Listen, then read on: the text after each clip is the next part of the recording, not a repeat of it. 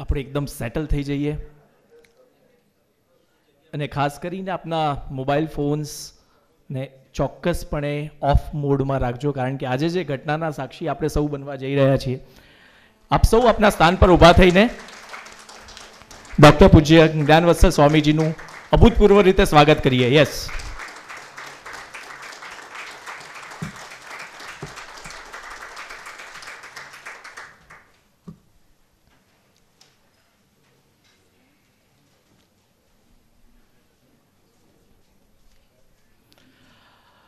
જરા ખુશ્બુ જરા ઝાકળ જરા અજવાસ લઈને આવ્યા છીએ. જરા ખુશ્બુ જરા ઝાકળ જરા અજવાસ લઈને આવ્યા છીએ. અમે ઇન્કમટેક્સ બાર એસોસિએશન માટે 75 વર્ષનો દીવાને ખાસ લઈને આવ્યા છીએ.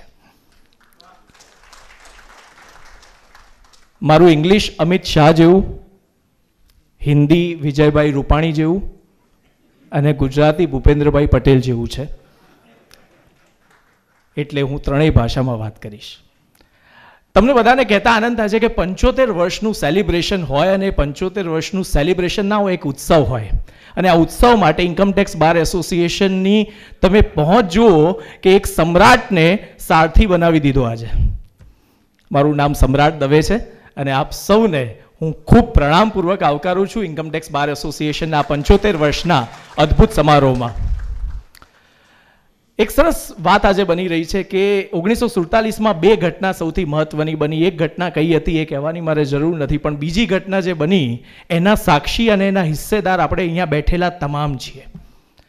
કેટલાય વર્ષોથી એક એવું એસોસિએશન જે આપણા સૌની રખેવાળી કરી રહ્યું છે, આપણા સૌના માટે એક વડલાની ભૂમિકા ભજવી રહ્યું છે, એના આપણે પ્રાઉડ મેમ્બર્સ છીએ. એક ટેક્સ કન્સલ્ટન્ટની જે ભૂમિકા હોય ને, એ ભૂમિકા શ્રવણ જેવી હોય. શ્રવણની ભૂમિકા કેવી હતી કે કાવડમાં મા બાપને લઈને ચાલ્યા અને એમને પછી બંનેનું બેલેન્સ પણ રાખ્યું ને ઘણી બધી યાત્રા કરાવી. એક ટેક્સ કન્સલ્ટન્ટ પણ શ્રવણ જેવી ભૂમિકામાં હોય છે.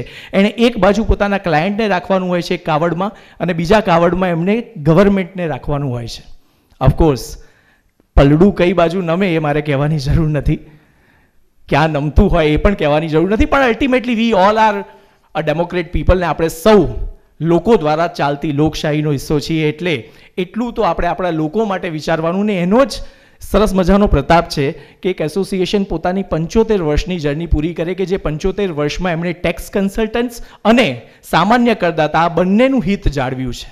કરદાતા જાગૃતિ અભિયાન જેવા કાર્યક્રમો દ્વારા આખા લોકોને આ આખી જે વિકટ પરિસ્થિતિઓ હોય, ઇન્કમટેક્સના તાણાવાળા હોય, એનાથી પણ ઉજાગર કર્યા અને સાથે સાથે ટેક્સ કન્સલ્ટન્ટ્સના પોતાના હિતોનું પણ ખૂબ સરસ રીતે રક્ષણ કર્યું. મને આજે કહેતા આનંદ થાય છે કે 75 વર્ષ જ્યારે આ એસોસિએશન પૂરું કરી રહ્યું છે, ઇન્કમટેક્સ બાર એસોસિએશન, ત્યારે આપણા સૌમાં ઉત્સાહ એટલો સરસ છે, કારણ કે કોઈ સંસ્થાના એક પ્રેસિડેન્ટ હોય ને તો પણ એ સંસ્થાને એમ કહેવાય કે ક્યાંના ક્યાં લઈ જઈ શકે, પણ જે સંસ્થાના આટલા બધા પાસ્ટ પ્રેસિડેન્ટ અને કરંટ પ્રેસિડેન્ટની એક સરસ મજાની આખી લેગસી, એક પ્રાઉડ લેગસી હોય, ત્યારે આપણે સૌ એક વખત ફરીથી સરસ તાળીઓથી આ આખા આપણા સૌના કોન્ટ્રીબ્યુશનને પણ આપણે વધાવીએ. અને આ 75 વર્ષની ઉજવણી માટે આપણી સાથે આપણા માથે આશીર્વાદ આપી શકે એવો એક હાથ જો હોઈ શકે, તો એ હાથ આજે આખા ભારતમાં તમે ક્યાંય પણ શોધવા જાઓ તો માત્ર એક જ નામ એવું પૂજનીય આપણને લાગે કે જે આજે આપણી સાથે હોવામાં આપણા સૌનું ગૌરવ લાગે. અને એ ગૌરવ એટલે ડૉક્ટર પૂજ્ય જ્ઞાનવત્સલ સ્વામીજી. એક સરસ મજાની આપણા સૌની શુભેચ્છાઓથી આપણે એમને વેલકમ કરીએ sir.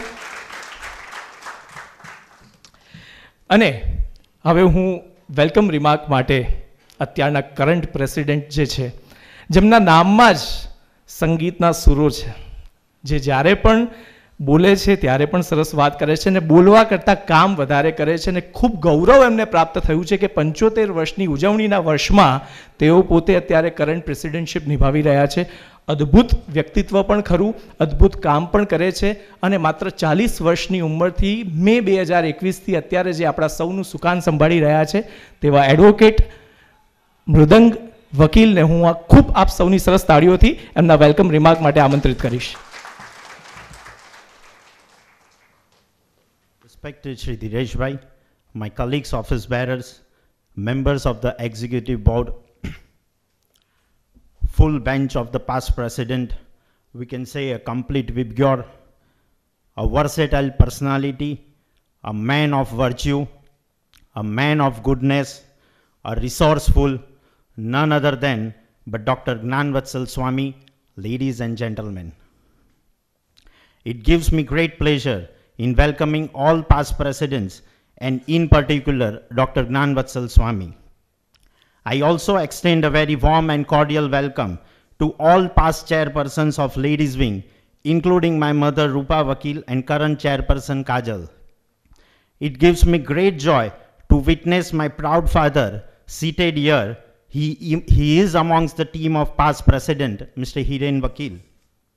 As I speak to you as a capacity of president of this esteemed association, I feel profound sense of humility and gratitude. During the last 74 years, all past presidents has laid by an example and has ensured the quality of service to all the members is taken to greater heights. As I take the dais today, my heart leaps up with joy at this eventful moment. I am both humble and honored.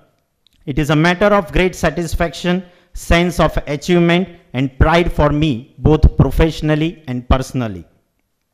Our association was formed in the historic year of 1947, a year for which any Indian and every member of the association head is held high due to independence and establishment, respectively, as we celebrate 75th year of our existence today and of our service to our members.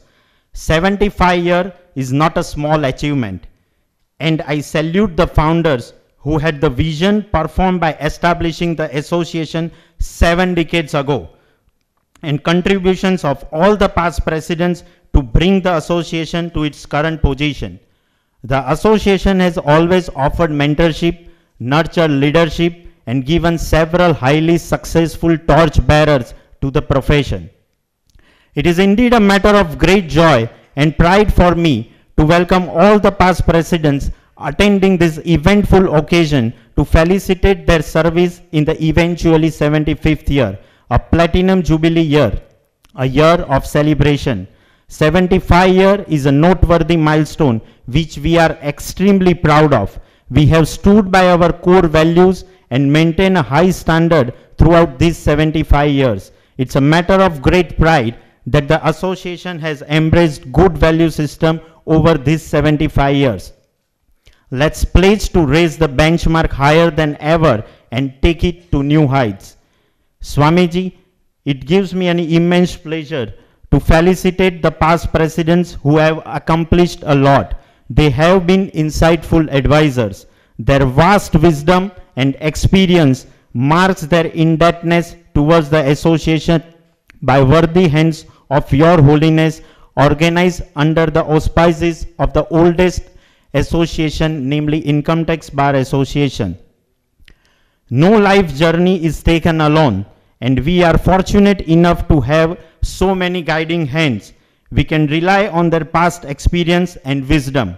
Friends, ITBA Association, since its foundation in the historic year of 1947, has earned very considerable appreciation for providing value-based educational, for imparting the ideas of academic excellence, sense of discipline, and high moral ethical values.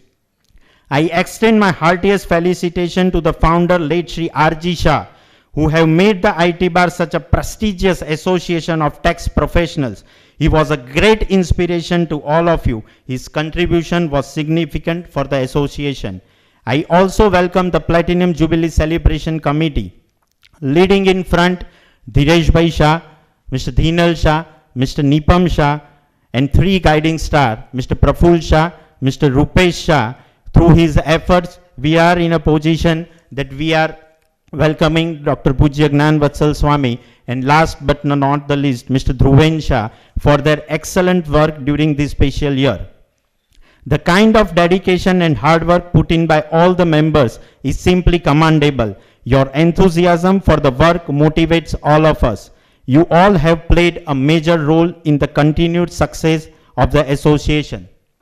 The 75 glorious and eventful years of existence of our association is cherishing today in the presence of His Holiness, whose life is the journey of spiritual quest, Dr. Pujya Gyanvatsal Swami. I am privileged to organize this event at such a young age.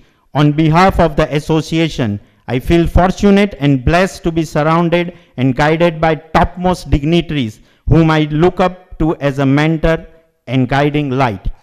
With this opening welcome and a sense of satisfaction as a president of this great association, I extend a very warm to one and all this wonderful and enriching event. Thank you very much. Advocate Mridang Vakil for a wonderful welcome remarks.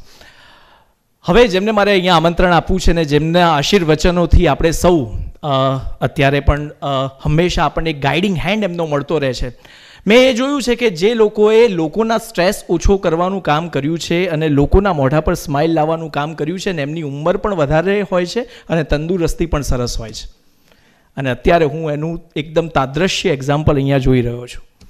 આપણે બધાએ જેમને વડલા કહેવા જોઈએ એ બધા વડલાની ઉંમરના લોકોનો હાથ આપણા માથા પર હોય ત્યારે એસોસિએશનના રૂટ્સ એટલા મજબૂત હોય કે એની જે પાંખો હોય એ સરસ જ હોય. એક સરસ મજાની આપની તાળીઓ સાથે હું પ્રેસિડેન્ટ એમિરેટર પૂજ્ય અને ખૂબ આદરણીય શ્રી ધીરેશભાઈ શાહ, એડવોકેટ ધીરેશભાઈ શાહને વિનંતી કરીશ કે આપ અહીંયા આવો અને આપના વેલકમ રિમાર્ક્સ સાથે અમારા સૌ ઉપર આશીર્વચન આપો.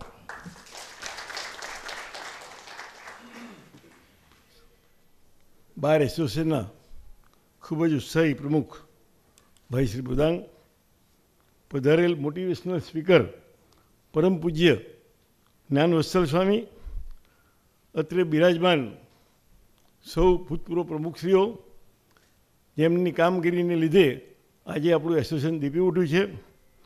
અને આજે બે મારા સિનિયર પાસ પ્રેસિડેન્ટ અહીંયા બેઠા છે. ખાસ એમના નામ લઈશ, રસિકભાઈ અને ચીનુભાઈ. એ બંને જણાએ રસિકભાઈના વખતમાં 30 વર્ષની ઉજવણી થયેલી, 3 દિવસનો મહોત્સવ રાખેલો. અને ચીનુભાઈ પણ એટલું સરસ કામ કરેલું, એમને સેમિનાર, બહારગામ જવાનું બધું. એટલે એ બંનેને મારા વંદન પાઠવું છું. અને આપના આશીર્વાદ, આપની શુભેચ્છાઓ આ એસોસિએશનને મળ્યા જ કરે એવી અમે આશા રાખીએ છીએ. અહીંયા બેઠેલા એક પાસ પ્રેસિડેન્ટ સાહેબો પોતાના વર્ષમાં સુંદર કામગીરી કરી છે. બારનું નામ દર વખતે ઊંચે ને ઊંચે લઈ ગયા છે. એ બધાનું હું વંદન કરું છું, અભિવાદન પાઠવું છું. આજે આપણે આ 75 વર્ષની ઉજવણી કરવાના ભાગરૂપે આ કાર્યક્રમનું આયોજન કર્યું છે. આપણું સૌથી જૂનું એસોસિએશન, આ પહેલું એસોસિએશન 1947માં થયેલું. સ્વતંત્ર ભારત દેશની આઝાદી મળીને આપણે એસોસિએશનની સ્થાપના થઈ. એના અંદર જે કંઈ એચિવમેન્ટ છે અગણિત છે, ન માની શકાય એવું છે. દરેક પ્રમુખની ટીમે અને પ્રમુખે કરેલી ઉમદા કામગીરીને હું ફરીથી બિરદાવું છું. આદરણીય, વંદનીય, પૂજનીય, પારતશ્રમણીય શ્રી જ્ઞાનવત્સલ સ્વામીના પ્રવચનો રૂબરૂમાં તેમજ યુટ્યુબ પર અનેક વાર સાંભળેલ છે. અત્યારે પણ તમે યુટ્યુબ મૂકો સવારમાં વગર જોયો કંઈ બી તો 4-5 જગ્યાએ આગળ વધો ત્યાં એમનું એક લેક્ચર આવી જ જાય. અને સાંભળો પછી આપણે જવું હોય ઓફિસ બીજે તો એમ થાય કે આટલું પૂરું કરીને જઈએ. એટલે એટલા સરસ એમનું જીવન છે. માસ્ટર ઓફ ઓલ, કોઈ ઇંગ્લિશ ભાષા હોય, હિન્દી ભાષા હોય, ગુજરાતી ભાષા હોય, અને બધા જે દાખલા ફોરેનના આપે, ચોપડીઓના, પુસ્તકોના, લેખકોના નામ, અદ્ભુત એમની યાદશક્તિ છે, ફોટોજેનિક મેમરી છે. એ આજે આપણા ત્યાં 75મા વર્ષમાં આશીર્વાદ આપવા આવ્યા છે, શુભેચ્છાઓ પાઠવા આવ્યા છે અને અમને સગી સમજણના 2 શબ્દો કહેવા આવ્યા છે. આ વર્ષે મૃદાંગભાઈની ટીમે ખૂબ સરસ કાર્ય કર્યું છે. મૃદાંગભાઈ અને એના ટીમના સૌ સભ્યોને હું બિરદાવું છું, અભિનંદન પાઠવું છું. અને આપણે સૌ તેમને જોરદાર તાલીઓથી બિરદાવીએ.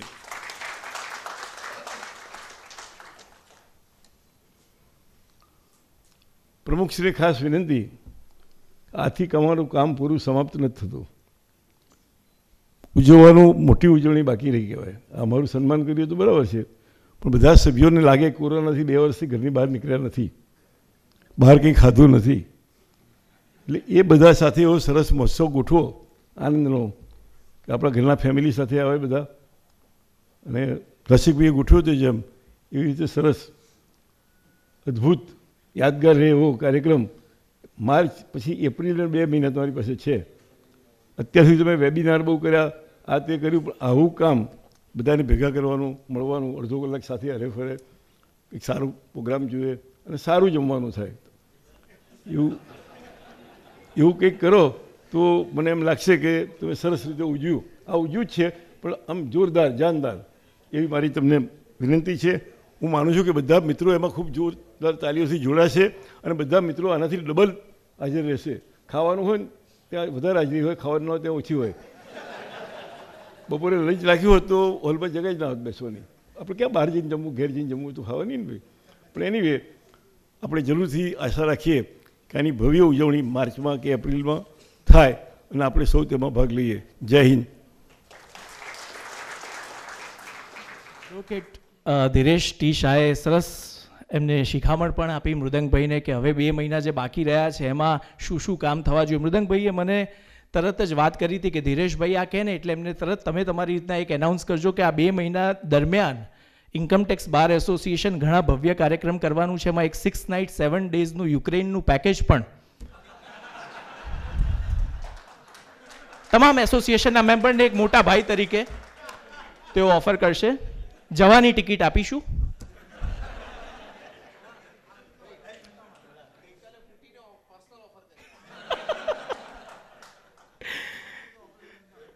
પૂજ્ય સ્વામીએ કીધું કે ગઈકાલે પુટીને એક સ્પેશિયલ ઓફર ને પર્સનલ ઓફર કરી છે મૃદંગભાઈને.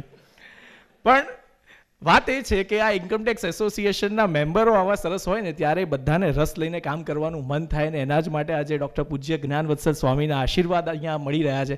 સ્વામીજી વિશે વાત કરીને એમને સાંભળીએ. ધીરેશભાઈએ પણ કીધું કે જ્યારે તમે દિવસના કોઈ પણ ભાગમાં એમને સાંભળો તમે એક પ્રફુલ્લિતતાથી ને પોઝિટિવિટીના ડોઝથી તમે ભરી જાઓ. કારણ કે એમની વાણીમાં રૂઆબ પણ છે ને ગુલાબ પણ છે. એ રૂઆબદાર પણ છે ને ગુલાબદાર પણ છે. તેઓ જ્યારે બોલે છે ત્યારે ડેટોલની એક મીઠી બળતરા પણ આપે છે અને સોફ્રામાઇસિનની સરસ મજાની ઠંડક પણ આપે છે.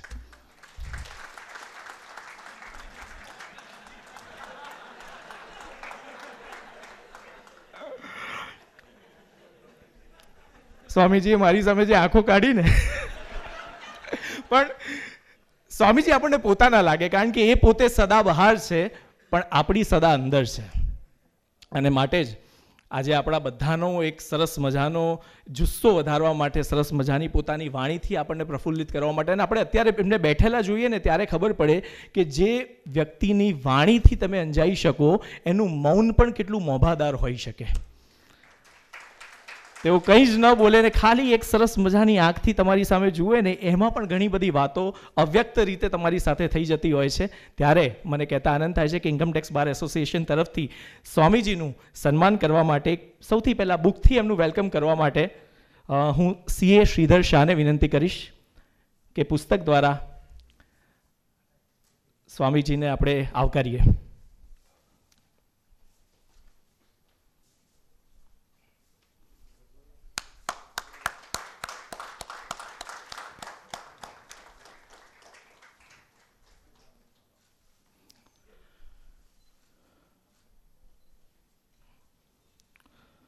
ડૉક્ટર પૂજ્ય જ્ઞાનવત્સલ સ્વામીજીનું મેમેન્ટો દ્વારા સ્વાગત કરવા માટે એડવોકેટ મૃદંગ વકીલને હું વિનંતી કરીશ કે તેઓ સ્વામીજીનું મેમેન્ટો દ્વારા સ્વાગત કરે. એક સ્પેશિયલ મેમેન્ટો આપણા સૌ તરફથી, એસોસિએશન તરફથી આપણે સ્વામીજીને અર્પણ કરી રહ્યા છીએ.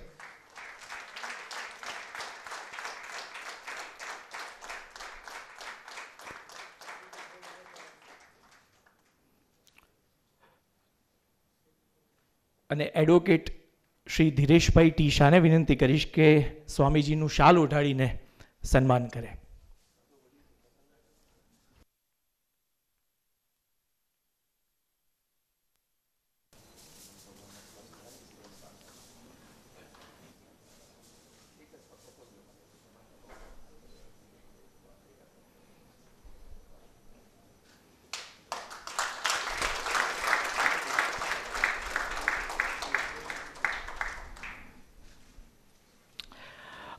સ્ટેજ પર ઉપસ્થિત કોઈ પણ કાર્યક્રમની શરૂઆત અને કાર્યક્રમનું આખું બંધારણ પ્રભુને યાદ કરીને થતું હોય છે. ને અહીંયા આપણા 75 વર્ષની ઉજવણી માટે હું આપ સૌ ડિગ્નિટરીઝને વિનંતી કરીશ કે આપ આવો અને દીપ પ્રાગટ્ય માટે આપ જોડાઓ અને આખા કાર્યક્રમને વિધિવત રીતે આપણે શરૂ કરી શકીએ. Virvignam kuru me dev sarvakaryeshu sarvada.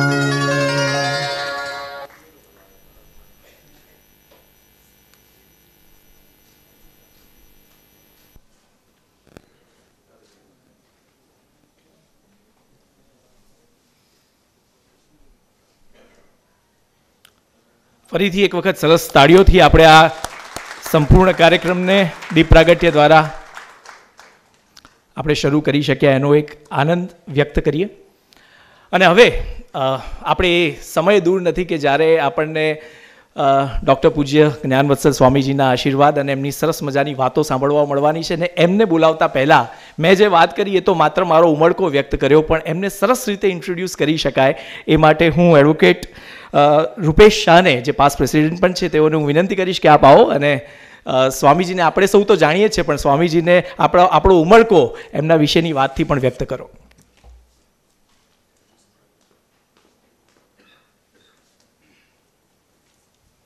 It's our honor today to meet and interact with Dr. Pujya Gyanvatsal Swami. I am sure that most of us knows him and have heard his speeches in some form or other. But today we are going to experience him in person.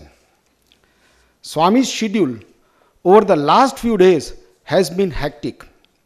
He has not only been traveling across India, uplifting people wherever he goes with his thoughts-provoking speeches, but he has also been occupied with the planning of the Shatabdi Mahotsav of Brahmswarup Pramukh Swami Maharaj to be held in December 2022 at Ahmedabad.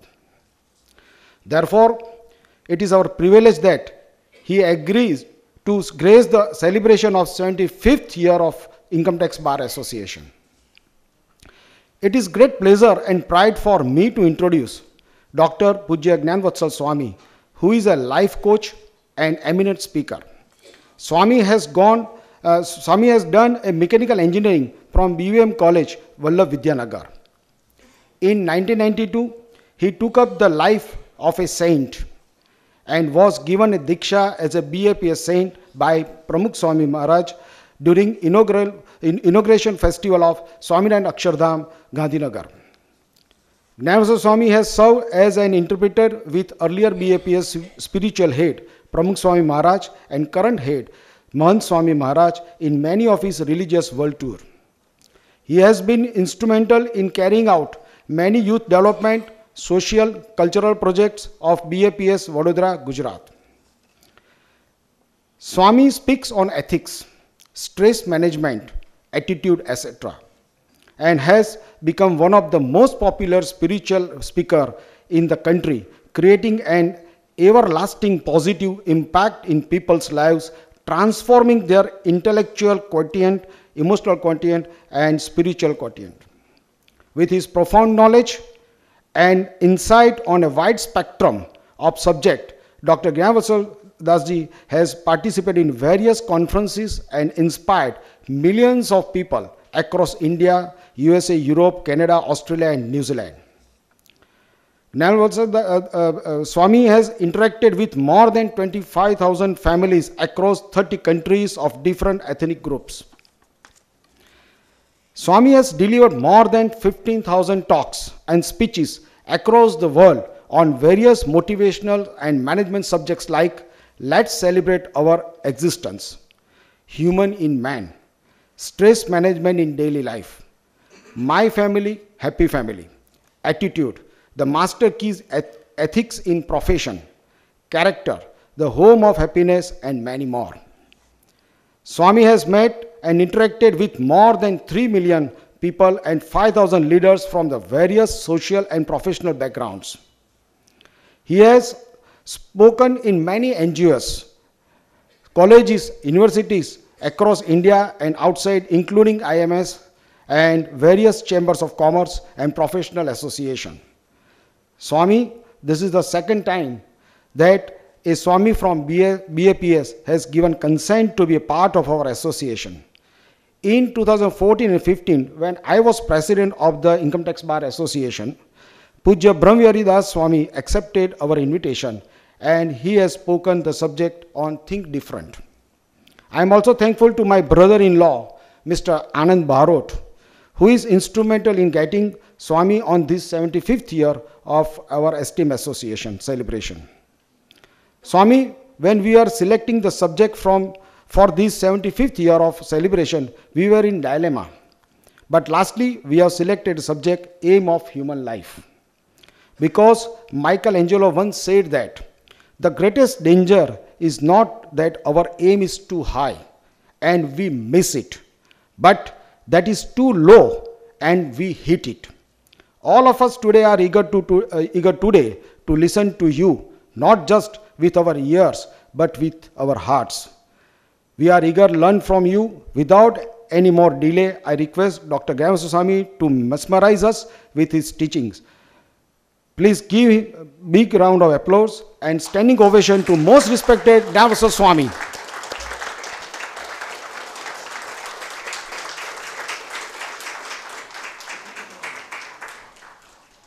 अक्षरं ब्रह्म भगवान पुरुषोत्तमः जनो जानन्निदं सत्यं मुच्यते भवबन्धनात्. With prostrations at the divine feet of Bhagavan Swami Narayan, my Guru Hari, Param Pujya Pramukh Swami Maharaj, and my Pragat Guru Hari, Param Pujya Mahant Swami Maharaj, my heartiest namaskar, good morning, Jai Shri Krishna, Jai Swami Narayan, Jai Jinendra. To the sitting committee of the Income Tax Bar Association of Ahmedabad, the President Murdang Bhai Vakil, President Emeritus Diresh Bhai, dignitaries on the dais, and the most respected past presidents of this organization, I seek the blessings of the elders today. I thank you very much on a very personal note for inviting me for this special session. And as part of the 75th, that is the Platinum Jubilee celebrations of your organization, you are carrying on many celebrations all throughout the year. And one addition was suggested by the President Emeritus. And I am specially told to have a mix of Gujarati and English. So we'll keep the mix. Yes. If the MC has the liberty, I too have the liberty of switching into different languages. એટલે મને ખાસ કહેવામાં આવ્યું છે કે તમે ગુજરાતી અને અંગ્રેજી મિક્સ રાખજો. કારણ કે અત્યારે વર્લ્ડમાં બધી જગ્યાએ મિક્સ છે.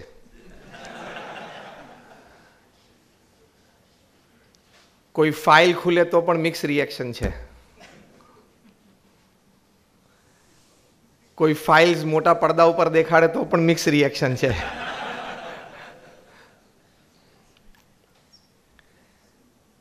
Coming to the point, the topic that has been shared with me today, the aim of human life. આપણે બધા જાણીએ છીએ કે આપણી પાસે 70-80 વર્ષનું જીવન છે, 5-10 plus minus with the grace of God. અમેરિકામાં પ્રોફેસર મોરોવિટ્સે એક બહુ સારું સંશોધન કર્યું અને એ સંશોધનના અંતે એમણે એવી વાત કરી કે if at all we want to put the cost of this human body, that too a lifeless one, જીવ વગરનું મનુષ્ય શરીર, તો એમણે કહ્યું કે it is $5 trillion. $5 trillion આ હ્યુમન બોડી છે, એ પણ લાઈફલેસ. હા, તમે મોઢામાં આઈસ્ક્રીમ મૂકો તો કંઈ એને મજા ના આવે, અને તમે પંપાડો તો એ સ્માઇલ ના આપે, અને ઓફકોર્સ પછી લાફો મારો તો ખીજાય તો નહીં જ. A lifeless human body, if you want to make in a laboratory, if at all it is possible someday, it would cost $5 trillion. So if you live for 100 years upon this earth, your every second is 5 crore rupees. તમારી દર second 5 કરોડની છે.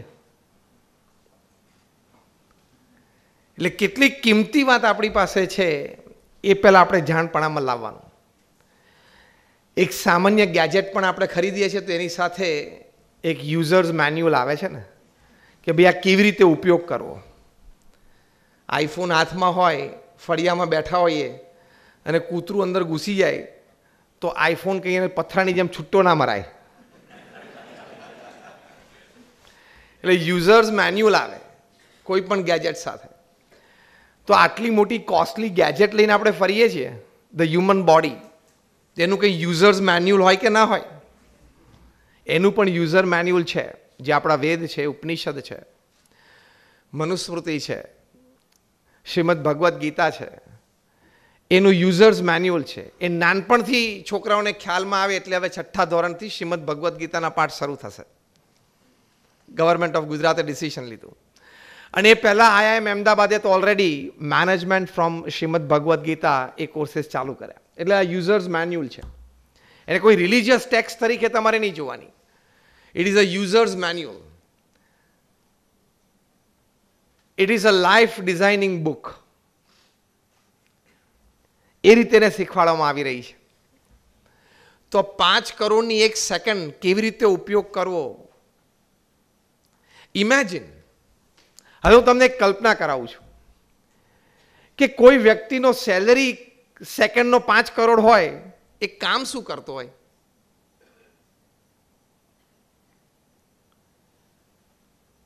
એટલો તો salary અત્યારે પૃથ્વી પર કોઈનો નથી. હાઈએસ્ટ સેલરી છે $200-250 million પર year, with all the પર્ક્સ, with all the advantages. તો આવો કોઈનો સેલરી હોય તો એ કામ શું કરતો હોય? તો આટલી મોંઘી પ્રતિષ્ઠિત એ ચીજ આપણી પાસે છે. That is this human body. Professor મોરોવિટ્સે જે વાત કરી, એમને બધું કેલ્ક્યુલેટ કર્યું કે પેનક્રિયાસમાંથી જે હાર્મોન્સના સિક્રેશન છે, કિડની છે, લીવર છે, લંગ્સ છે, એ બધાના ફંક્શન્સ શું અજાયબી મૂકેલી છે. મુઠ્ઠી જેવડી આપણી કિડની છે, 1 લાખ ફિલ્ટર છે. કેટલા? બંને કિડનીમાંથી ને 2 લાખ ફિલ્ટર્સ છે. એક ફિલ્ટરમાંથી પણ પાણી ગળાયેલું હોય ને તો આપણે એમ થાય કે પીવા જેવું છે. 1 lakh filters in a kidney. શું સિસ્ટમ ડિઝાઇન થઈ છે. આપણું હાર્ટ છે, આપણે છાતી પર હાથ મૂકે એટલે થોડા હાર્ટ બીટ ફીલ થાય અને આપણે અનુભવીએ. In an average human life of 70 years, the heart pumps 500 million liters of blood. 50 crore litre blood pump કરે છે. રિસાયકલ જ થતું હોય, સિસ્ટમ જ ફરતી હોય, પણ વોટ ઇઝ 50 કરોડ લીટર્સ? આપણે સમજી રહ્યા છીએ કઈ વાત? Aim of human life. જો આ લખ્યું, એઇમ ઓફ હ્યુમન લાઈફ. પણ પહેલા હ્યુમન લાઈફની કિંમત શું છે સમજવી પડે. What we are using daily. 50 crore litres in an average human life heart છે બ્લડ પંપ કરે છે. આપણા જેટલા બ્લડ કેરિંગ વેસલ્સ છે ને, એવરેજ હાઇટ, 5 ફૂટ 4 ઇંચ, 5 ફૂટ 5 ઇંચની એવરેજ હાઇટ લઈએ કોઈ વ્યક્તિની, અને 65 kgનું વેઇટ લઈએ, તો average height, average weight person, એના બધા જ બ્લડ કેરિંગ વેસલ્સ એટલે આર્ટરીઝ ને વેઇન્સ, એ આપણે બધા એક લાઇનમાં મૂકી દઈએ તો ઇટ ઇઝ 60,000 માઇલ્સ. 60,000 માઇલનું નેટવર્કિંગ આપણામાં છે. શું તમે જીઓ ને એરટેલની વાતો કરો છો? 60,000 માઇલ્સનું નેટવર્કિંગ સિસ્ટમ છે આપણામાં. મેં તમારી સામે જોયું અને ધારો કે આમ સ્માઇલ આપી, આમ હાથ લાંબો કર્યો, એટલે more than 10 crore neurons R at work. 10 crore neuron કામ કરે ત્યારે હું તમારી સામે જોઉં, સ્માઇલ આપું, આમ હાથ લાંબો કરું, ફ્રેક્શન ઓફ અ સેકન્ડમાં કરોડો ન્યુરોન્સ કામ કરી જાય. શું સિસ્ટમ ડિઝાઇન કરી છે. અને પછી આપણે પાનના ગલ્લે ઊભા ઊભા આમ તમાકુ ચોડીએ તો પછી એમ ઓફ હ્યુમન લાઈફ ના રહી. આ ક્યાં 5 કરોડની સેકન્ડ આપણે વાપરીએ છીએ. અને on the other hand, every day 1.5 lakh people leave this earth. 24 hours is 86,200 seconds. Every 2 seconds 3 people leave this earth. રોજના 1.5 કરોડ લોકો પૃથ્વી પરથી જાય છે. ભગવાનની ઈચ્છા હોય ને કાલથી ફૂલ કોન્સન્ટ્રેશન અમદાવાદ ઉપર મૂકી દેતો જો કે આવું ના બોલાય, કારણ કે બધા પાસ્ટ પ્રેસિડેન્ટ એજેડ છે, જોખમમાં આવી જાય કે ગઈકાલે યાર સ્વામી એવોર્ડ આપ્યો, આજે ભગવાને લઈ લીધા. પણ what I mean to say is, જે આપણા સત્શાસ્ત્રોમાં વાત લખેલી છે કે દેહ ક્ષણભંગુર છે, આપણું શરીર છે એ ક્યારે પૂરું થઈ જાય ખબર ના પડે. એમાં કોરોનામાં તો આપણે સારી રીતે જોઈ લીધું ને, સારા લોકો જતા રહ્યા. આપણા બધામાંથી કોઈક પરિચિત તો હશે જ જે ગયા. આપણે બધા કોઈકને જાણતા હશું, કોઈક પડોશી હશે, રિલેટિવ હશે, ફ્રેન્ડ હશે. They left. અને કર્તવ્ય કેવું હતું? નવજાત શિશુને કોરોના થયો એ બચી ગયું, અને 25, 28, 35 વર્ષના લોકો રોજ 2 કલાક જીમમાં જતા હતા, એ લોકો કોરોના સામે ના લડી શક્યા. એટલે વાત તો સાચી કે આમાં ભગવાનનું કર્તવ્ય છે કે આપણું મનુષ્ય શરીર, આપણું શ્વાસ કેટલા ચાલે. તો this is the first part of the hall story, M of human life, કે આપણે કિંમત સમજીએ કે આપણી પાસે શું છે. એ કિંમત સમજ્યા પછી આપણે એનો ઉપયોગ કેવી રીતે કરવો. બ્રહ્મ સ્વરૂપ પ્રમુખ સ્વામી મહારાજના નામથી તો અમે બધા પરિચિત હશો, જેમનો જન્મ શતાબ્દી મહોત્સવ અમે આ વર્ષે ડિસેમ્બર જાન્યુઆરી મહિનામાં, ડિસેમ્બરની 15 થી જાન્યુઆરી 13, નાઉ the dates R out, from December 15 to 13th જાન્યુઆરી, અહીંયા અમદાવાદમાં એસજી હાઈવે ઉપર ભાડજ અને ઓંગ્રેજ ચોકડી વચ્ચે 750 એકર જગ્યા ઉપર આ 1 મહિનાનો ઉત્સવ ઉજવાશે. It will be a cultural city which Ahmedabad has never seen, Gujarat has never seen, India has never seen. અત્યારે ત્યાં લગભગ 150 ખેડૂતોએ અમને 750 એકર જગ્યા વાપરવા માટે આપી છે. 12-15 જેસીબી અને 50-100 ટ્રક્સ બધી અત્યારે ફ્લેટન કરે છે ગ્રાઉન્ડને. દુબઈ એક્સપોમાં અત્યારે તમે જે ગ્લો ગાર્ડન્સ જોવો છો, એવા glow gardens 10s of acres of લેન્ડમાં પ્રમુખ સ્વામી મહારાજનું જીવન, કાર્ય, એમના વિચારો, એમની ભાવનાઓ, એ બધું ખૂબ સુંદર રીતે પ્રદર્શિત કરવામાં આવશે. લોકોને પ્રેરણા મળશે. લગભગ 6 થી 8 મોટા domes, exhibition domes with a capacity of 2000 inch. Family values છે, સ્ટ્રેસ મેનેજમેન્ટ છે, પેરેન્ટિંગ છે, આઝાદી કા અમૃત મહોત્સવ છે, આ બધાના exhibitions, ડાયરામાસ, light and sound shows, screen plays, live plays, આ બધા ડોમ્સમાં ચાલશે. પ્લસ અમે નેશનલ અને સ્ટેટ લેવલની લગભગ 15 જેટલી મોટી કોન્ફરન્સીસ કરશું, જેમાં કોઈ જગ્યાએ 1000, 1500, 2000ની કેપેસિટીથી પ્રોફેશનલ્સની કોન્ફરન્સીસ થશે. પછી લાઇટ એન્ડ સાઉન્ડ શો થશે. આખી બાલનગરી છે, બાળકો દ્વારા સંચાલિત થશે.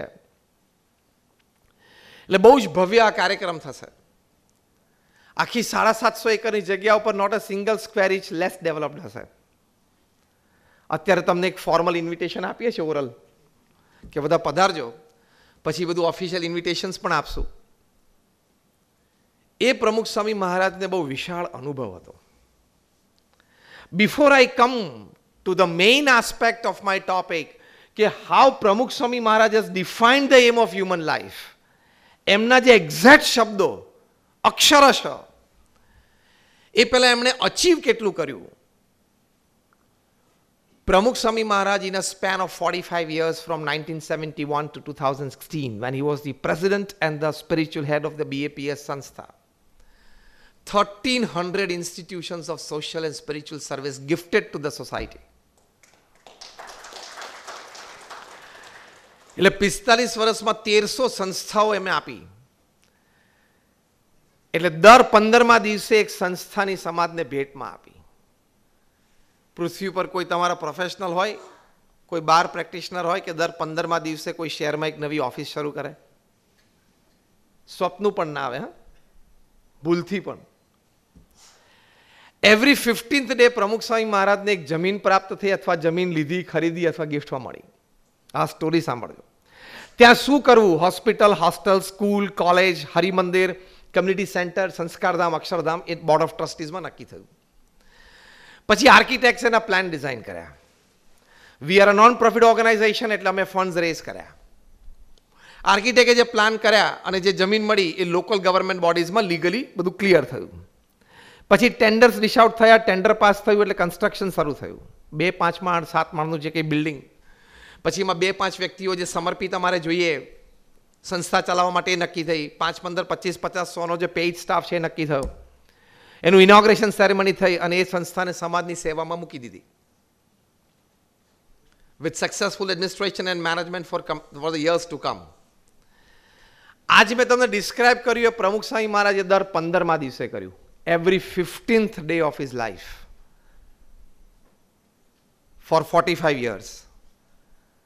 અને આ જે સ્ટેટિસ્ટિક્સ છે એ એમના 51 વર્ષની ઉંમરના પછીના સ્ટેટિસ્ટિક્સ છે. 51 પછીના 45 વર્ષ. That shows that you are all quite fit to do. 51 પછીના સ્ટેટિસ્ટિક્સ છે. દુનિયાના 18,000 ગામો અને શહેરોમાં 60 દેશોમાં જાતે ગયા.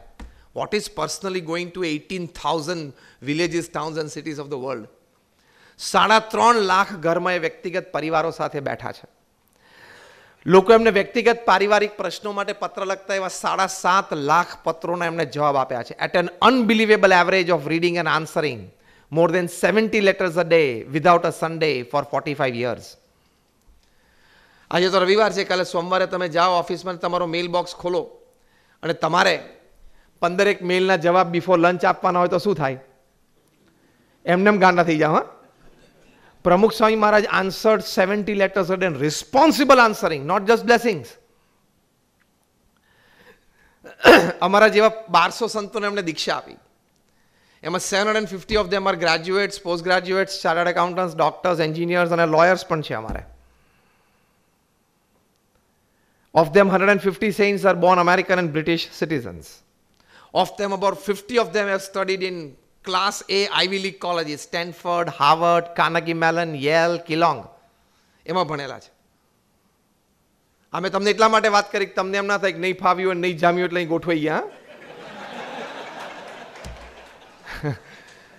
લોકો સંતોન જો તમે કે બિચારાને નહીં જામ્યું હોય અને બિચારાને નહીં ફાવ્યું, તાત્કાલિક બિચારો બની જાય. આને બિચારાને નહીં ફાવ્યું હોય, બિચારાને નહીં જામ્યું હોય એટલે ગોઠવાઈ ગયો. BAPS is a different organization. આ બેકગ્રાઉન્ડ સાથે પ્રમુખ સ્વામી મહારાજની એક સુંદર વાત તમારી સાથે શેર કરવી છે. કારણ કે before knowing the thoughts of a person, the emotions of a person, the expressions of a person, you must no the background of the person. ક્રિકેટની કોઈ ટીપ આપતા પહેલા એમ કહું કે આ સચિનની ટીપ છે તો તમે વધારે ફોકસ અને કોન્સન્ટ્રેશનથી સાંભળો. યસ ઓર નો? એમ પ્રમુખ સ્વામી મહારાજે એમ ઓફ હ્યુમન લાઈફ શું ડિસ્ક્રાઇબ કર્યું છે એ કહેતા પહેલા મેં તમને એમને પૃથ્વી ઉપર શું કામ કર્યું એ મેં તમને વાત કરી. એમની માટે એમને British પાર્લામેન્ટમાં standing ovation, કેનેડાની પાર્લામેન્ટમાં standing ovation, કેનિયાની પાર્લામેન્ટમાં standing ovation, more than 25 to 30 key to the cities all over America. અને ધ બિગ થિંગ, દિલ્હી જેવી નગરીમાં, દિલ્હી જેવા શહેરમાં યમુના નદીના કિનારે 110 એકરની જગ્યા 5 વર્ષમાં ડેવલપ કરવી એટલે શું? અને એ પણ રેસિડેન્શિયલ કમર્શિયલ પ્રોજેક્ટ નહીં, બાંધીને વેચી નહોતું દેવાનું. પથ્થરનું બાંધકામ in 5 years. And when he started that project on 110 acres in Delhi, his age was 80. When he completed, he was 85 in 2005. And 2 years after that, when he was 87, he started 265 acres of Akshardham in America.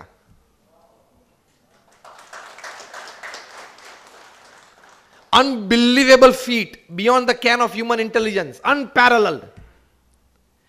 એ પ્રમુખ સ્વામી મહારાજ એક વખત અહીંયા અમદાવાદમાં હતા અને એક UPSC એસ્પાયરન્ટ યુવાન જેને IAS થવું હતું એ વ્યક્તિગત મુલાકાતમાં પ્રમુખ સ્વામી મહારાજ 40 લાખ લોકોને વ્યક્તિગત મળ્યા છે. હજારો લોકોનું વ્યસન છોડાવ્યું છે. એટલે આ બધા અનુભવ પરથી he knew what is essence of human living. આ IAS એસ્પાયરન્ટ યુવાને પૂછ્યું પ્રમુખ સ્વામી મહારાજને આ જ પ્રશ્ન પૂછેલો, તમે જે મને વિષય આપ્યો છે એના એક્ઝેક્ટ શબ્દો હતા કે સ્વામીજી, જીવનના અંતે મૃત્યુ નિશ્ચિત છે તો પછી જીવન જીવવાનો હેતુ શું છે? What is the M of human life? પ્રમુખ સ્વામી મહારાજે spontaneously, without a seconds delay, from all his experiences and from all his wisdom and all the facts from the scriptures, પ્રમુખ સ્વામી મહારાજે પહેલી વાત કરી કે મનુષ્ય જીવન જીવવાનો પહેલો હેતુ એ છે કે પોતાની સાંસારિક જવાબદારીઓ બરોબર નિભાવવી. આ પહેલો હેતુ બતાવ્યો કે પોતાની સાંસારિક જવાબદારીઓ બરોબર નિભાવવી. તમે લોકોએ બરોબર નિભાવી છે, પ્રોફેશન સારું કર્યું એઝ એન ઇન્કમ ટેક્સ બાર, એટલે એડવોકેટ. તમે તમારા પરિવારને ખૂબ સારી રીતે સાચવ્યો, સંતાનોને ભણાવી ગણાવીને મોટા કર્યા, અને ઘણા યુવાનો છે એના સંતાનો જે ભણતા હશે તો તમે કેર, કન્સર્ન, કન્સિડરેશન છે. આપણે એમ થાય છે કે મારી ઘણી જવાબદારીઓ પૂરી થઈ ગઈ કારણ કે મેં ફેમિલીને સાચવું છું, સંતાનોને મોટા કર્યા, ભણાવ્યા, સેટલ કર્યા, and it's good. But still there are many other responsibilities which you need to fulfill, which is beyond the tangible ones. જે તમને દેખાય છે એનાથી પર છે. એ છે તમારી સાંસારિક જવાબદારીઓમાં તમારા પરિવારજનોને સંસ્કાર અને શ્રદ્ધા શીખવાડવા. તમે શિક્ષણ અને સમૃદ્ધિ આપી, પણ સંસ્કાર અને શ્રદ્ધા એ પણ આપવાના. That is your moral obligation. આપણા એજ્યુકેશન સિસ્ટમમાં ગણેશનો નહીં શીખવાડે, ગધેડાનો શીખવાડશે. કારણ કે ગણેશનો આવે તો you are સેફ્રનાઇઝિંગ education. This is a secular country. સેક્યુલરિઝમનો આપણે અર્થ જ ખોટો સમજ્યા છીએ. વી બિલીવ કે સેક્યુલરિઝમ મીન્સ નો રિલિજન. એવું નથી. Secularism means all religions are good, all religions R right, the teachings of all religions are fine, and anybody who designs his life according to the teachings of the respective religions, they become a good human being upon this earth. As simple as that. એટલે એ સંસ્કાર ત્યાંથી નહીં મળે, તમારે આપવા પડશે. આ બધા વડીલો બેઠો છો, પાસ્ટ પ્રેસિડેન્ટ્સ, તમારું એક સૌભાગ્ય હતું કે તમે તમારા, અને આપણે સૌ દાદા દાદીના ખોળામાં બેસીને રામાયણ, મહાભારત અને ભગવદ્ ગીતા સાંભળી. Yes or no? Just raise your hands if you say yes. આપણે બધાનું ભાગ્ય હતું જ. Did you pass on? My question is, did you pass on? No અને somewhat જવાબ આવ્યા. Yes તો આવ્યો જ નહીં. Why? This is a legacy. This is a tradition. This is the culture which your children had the right to inherit. અને you did not give them the privilege. આ સંસ્કાર એને આપવાના. તમે એને રોહિત શર્માની વાત કરો, ઇટ્સ ફાઇન. તમે એને વિરાટ કોહલીની વાત કરો, ઇટ્સ ફાઇન. તમે એને રોનાલ્ડોની વાત કરો, it's fine. It's N inspiration. પણ નાનો હોય ત્યારે શ્રવણ, પ્રહલાદ, નચિકેતા, ધ્રુવની પણ વાતો કરો ને, તો એનામાં શ્રવણ ખીલશે, બીજ તો અંદર જશે કે મા બાપની સેવા કરવી જોઈએ. તો તમે મોટા થશો, વૃદ્ધ હશો ને કોઈક દિવસ તાવ આવ્યો હશે ને પગ દુખતા હશે તો પગ દબાવશે ને તો ગળું તો છે જ, દાબી દેશે. ઘણા બધાનું દાબી દીધું છે. તમે એક સેલ્ફી વિડીયો વાયરલ થયેલી 2-3 વર્ષ પહેલા તમે જોઈ હશે. 20,000 કરોડનો માણસ, શૂટિંગ્સ એન્ડ શર્ટિંગ્સ, મુંબઈ. જે કંઈ થયું એના દીકરાને એને 20,000 કરોડનું એમ્પાયર આપ્યું, પછી કાઢી મૂક્યા ઘરમાંથી. નેપેન્સી રોડ ઉપર એક ભાડાના 2 BHK માં રહે છે, એક કુક રાખ્યો છે અને એક ડ્રાઈવર રાખ્યો છે અને આપી દીધા. એટલે શિક્ષણ આપ્યું, સમૃદ્ધિ આપી, પણ સંસ્કાર ના આપી શક્યા. 1991માં BAPS અમેરિકામાં એક કલ્ચરલ ફેસ્ટિવલ ઓફ ઇન્ડિયા ઉજવેલો. જેવો ઉત્સવ તમે અત્યારે અહીંયા જોશો એવો જ ઉત્સવ 30 years back. It was attended by 1.1 million white Americans. Indians of the fascinating Indian craft, art, design, food, dances, folk dances, બધું ત્યાં સેટેલાઇટ સ્ટેજ ઉપર ભજવાતું હતું. એટલે we created the whole India there in America, in New Jersey, in the Middlesex County College ના ગ્રાઉન્ડમાં. ત્યાં અમે એક એક્ઝિબિશન રાખેલું, બ્યુટીફુલ બોર્ડરલેસ વર્લ્ડ. એ એક્ઝિબિશનમાં આપણે આ શ્રવણ, એનો આખો ડાયરામાં ઉભો કરેલો કે શ્રવણ પોતાના માતા પિતાને કાવડમાં બેસાડીને, માતાને પિતા હતા, બીજું કોઈ 2 કાવડમાં નહોતું, કારણ કે આપણે કાવડમાં 2 આઈટમ ગણાવેલી, એટલે એકમાં માતા ને એકમાં પિતા હતા. તો એમને જાત્રા લઈ જતા હતા. That was the spot. અમારા સ્પોટ ગાઈડ વોલેન્ટિયર ત્યાં ઊભા હતા. ગ્રુપ ભેગું થાય એટલે એ લોકોને 10-12-15 ગ્રુપ થાય એટલે સમજાવે કે વોટ ઇઝ ધ સ્ટોરી.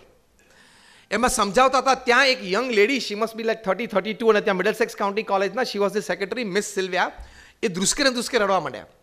એટલે ઓર વોલેન્ટિયર આસ્ક કે ma'am can I help you? તો કે ના, ફીલ આઈ એમ કમ્ફર્ટેબલ, લેટ મી બી અલોન. એમ કરીને ત્યાંથી પછી સીધા પાર્કિંગ લોટમાં દોડ્યા. કાર લઈને સીધા ઓલ્ડ એજ હોમમાં ગયા. પેરેન્ટ્સને કીધું કે તમારી સાથે ગાડીમાં બેસી જાઓ, હું તમારા કપડાં અને મેડિસિન લઈ લઉં છું. From today, you are till the last breath of your life going to stay with me. I will serve you. I am your Shravan. What an inspiration. પછી એના પેરેન્ટ્સને એ મિસ સિલ્વિયા અમારા ફેસ્ટિવલ ગ્રાઉન્ડ ઉપર લઈ આવ્યા, exhibition દેખાડ્યું. I got the inspiration from here. And the whole family was in good touch with our local volunteers till 2008. એમના mother pass થયા, એના ફાધર થોડા પહેલાં પાસ થઈ ગયા હતા. ત્યાં સુધી માતા પિતાને ઘરે રાખીને સેવા કરી. એટલે આજના આપણા મોડર્ન ભણેલા એમ નહીં વિચારવાનું કે આ વાર્તા તો બહુ જૂની છે, આમાંથી કોઈ ઇન્સ્પિરેશન ન મળે, આ તો ઓલ્ડ એજ ટાઈમ્સની વાત છે. અત્યારની આ વાત has the power to inspire you even today. આ બધી લાઈવ છે વાતો, આમાં તેજ છે, આમાં ડિવિનિટી છે. એટલે આમાંથી તમને પ્રેરણા મળે છે.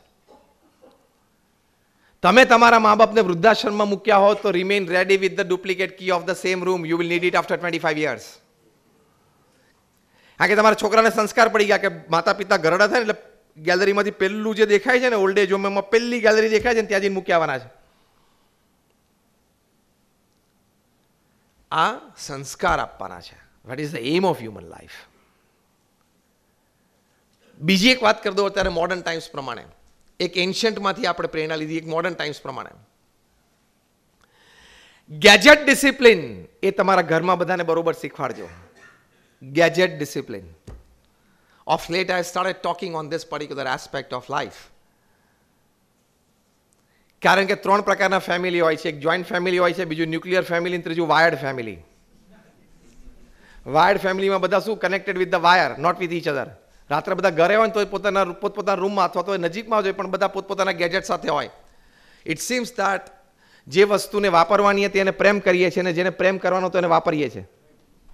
સો we need to use gadgets and love people. The reverse has happened. We have started loving gadgets and using people. એટલે ગેજેટ ડિસિપ્લિન એ બહુ મોટો સંસ્કાર છે. અમારી પાસે તો સેંકડો યુવાનો આવે છે, હોશિયાર હોય, ભણવામાં ઇન્ટેલિજન્ટ હોય, ફેમિલી રિસોર્સિસ પણ સારા, પણ because of over exposure two net at a very young એજ એનું ફોકસ, કોન્સન્ટ્રેશન, મેમરી પાવર બધું ખોઈ બેસે છે. બધું ખોઈ બેસે છે.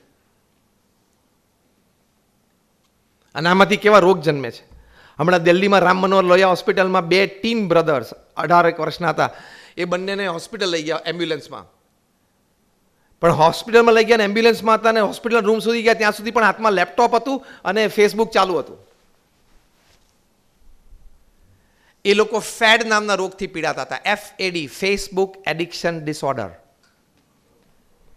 અને ફેડને officially world health organisation WHO એક મેન્ટલ ડિસઓર્ડર જાહેર કરેલો છે.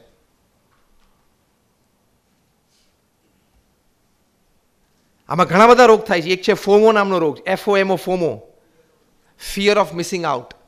તમારા ફ્રેન્ડ્સ ફેસબુક ઉપર પોસ્ટ કરે કે ભાઈ અમે ભેગા થયા હતા અને અત્યારે અમે પોસ્ટ કર્યું છે, એટલે 2-5 જણાને એમ થાય કે ફિયર ઓફ મિસિંગ આઉટ. ગયો તો સારું હતું,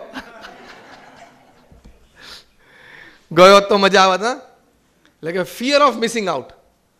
ક્યારે એ લોકો ભેગા થયા હશે, મજા કરી હશે, મને યાદ કર્યો હશે કે નહીં, આ બધા વિચારો આવે ને, ફિયર ઓફ મિસિંગ આઉટ. પછી બીજો એક રોગ છે એન્ઝાઇટી, ટેક્સ્ટ પ્લસ એન્ઝાઇટી. શું કે 5-10 મિનિટ 15 મિનિટ થઈ ગઈ, કોઈ મને કેમ કંઈ મેસેજ નથી કર્યો, તો તું સેલિબ્રિટી છું, તારા કંઈ 2.3 મિલિયન ફોલોવર્સ છે ઇન્સ્ટાગ્રામ ઉપર, કે 10-15 મિનિટ થઈ, આમ ચેક કરે મોબાઈલ ખિસ્સામાં હાથ નાખીને, મને કોઈ કેમ મેસેજ ના કર્યો. એ એન્ઝાઇટી, ટેક્સ્ટ પ્લસ એન્ઝાઇટી. ટેક્સ્ટાફ્રેનિયા એ નામનો એક રોગ થાય છે. આ બધા રોગમાં અત્યારે લેક્સ ઓફ ટીનેજર્સ અને યંગસ્ટર્સ પીડાય છે. ટેક્સ્ટાફ્રેનિયા એટલે શું?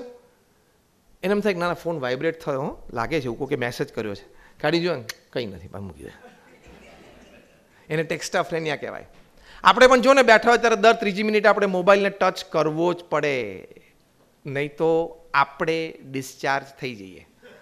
મોબાઈલ તો જ્યારે થવાનો હોય ત્યારે થાય, સાંજ પડે એ પહેલાં આપણે ડિસ્ચાર્જ થઈ જઈએ. Over exposure two this gadgets. Gadgets are made two સર્વ you. The reverse has happened. We have become the slaves of this gadgets. આ સંસ્કાર તમારે તમારા સંતાનોને, હવે તો તમે વડીલ છો એટલે તમારા ગ્રેન્ડ ચિલ્ડ્રનને આપવાના. તમે સ્ટીવ જોબ્સનું જીવન ચરિત્ર વાંચજો. એના મિત્ર નિક બિલ્ટને લખ્યું છે. જીવન ચરિત્રનું નામ જ છે સ્ટીવ જોબ્સ. આ પુસ્તકમાં સ્ટીવ જોબ્સ વિશે નિક બિલ્ટને બહુ સુંદર વાત લખી છે. એમણે લખ્યું છે કે સ્ટીવ જોબ્સે એક વખત ડિનર માટે અમારા ફેમિલીને ઇન્વાઇટ કર્યા. અમે બંને ફેમિલી સાથે બેઠા હતા. સ્ટીવ જોબ્સની દીકરી 13 વર્ષની, એનો દીકરો 11 વર્ષનો. Both the families var sitting together. એમાં નિક બિલ્ટનને મન થયું એટલે પ્રેમથી સ્ટીવ જોબ્સના બંને બાળકોને પૂછ્યું કે વિચ આઈફોન્સ ડુ યુ યુઝ. એટલે સ્ટીવ જોબ્સની 13 વર્ષની દીકરીએ કીધું કે કંઈ નહીં, આમ નીચું જોઈ ગઈ. 11 વર્ષનો દીકરો પણ નીચો જોઈ ગયો. એટલે નિક બિલ્ટને સ્ટીવને પૂછ્યું, બંને ચાઇલ્ડહુડ ફ્રેન્ડ્સ, કે Steve which આઈફોન્સ do your children use. એટલે સ્ટીવ જોબ્સ કે એ લોકોને પૂછી લે ને. તો ફરી વખત પૂછ્યું, જવાબ ના આપ્યો. એટલે સ્ટીવ જોબ્સે કહ્યું, my children they have not touch the iPhone. ખોટી તાલીઓ ના પાડશો મને રાજી કરવા માટે. અમે ટેવાયેલા છે તાલીઓથી. કંઈક આમાંથી શીખવાના હોય ને તો જ તાલીઓ પાડજો, બાકી તાલીઓ તો હું દિવસમાં 2 વાર સાંભળું જ છું. My children, they have not touched the iPhone. Nick Bilton writes in this biography કે I almost lost the spoon from my hand. શું વાત કરે છે સ્ટીવ? તો કે યસ, કે મેં અને મારા પત્નીએ બહુ શાંતિથી બેસીને મારા સંતાનોને સમજાવ્યું કે બેટા આઈફોન તારે જોતો હોય તો લે, આ વાપર, આ તારો છે. પણ આ આઈફોન મેં ડિઝાઇન કર્યો છે એટલે આની તાકાત શું છે મને ખબર છે. એટલે ઇન ટુ બ્રેકેટ કોઈ પણ સ્માર્ટફોન સમજી લેવાનો. I have designed it, so I know its power. તારું જીવન કેટલું બગાડી શકે છે અમને ખબર છે. તારે વાપરવું હોય, તારા બધા ફ્રેન્ડ્સ વાપરે છે તો તારી પાસે છે, પણ જ્યાં સુધી તું મચ્યોર એજમાં ના આવે ત્યાં સુધી તારી માટે આ ગેજેટ ડેન્જરસ છે. અમારા બંને સંતાનો માન્યા. બળજબરીથી અમે નથી મનાવ્યા, પ્રેમથી સમજાવ્યા અને માન્યા છે. And they use a very simple phone. Steve jobs જેવી વ્યક્તિ જેણે આઈફોન ડિઝાઇન કર્યો એ આ વાતને સમજી શકતા હોય અને પોતાના સંતાનોને સમજાવી શકતા હોય તો કેન યુ? હું એમ નથી કહેતો કે તમારા સંતાનોના હાથમાં ફોન ના આપો, જરૂરી છે આપવો જ. લેપટોપ જરૂરી છે જ આપવો, આઈપેડ જરૂરી છે આપો, એ બધું જ જરૂરી છે ઇન ધી મોડર્ન ટાઈમ. પણ એનો વિવેક શીખવાડો. પ્રમુખ સ્વામી મહારાજને ન્યુયોર્ક એરપોર્ટ ઉપર એક પત્રકારે પૂછેલું કે modern technology, internet, computer, all this gadgets આ આશીર્વાદ રૂપ છે કે શ્રાપ છે? પ્રમુખ સ્વામી મહારાજ ઇમિડિયેટલી બોલ્યા વિધાઉટ અ સેકન્ડ્સ ડિલે કે વિવેકથી વાપરે તો આશીર્વાદ, વિવેક ચૂકી જાય તો શ્રાપ.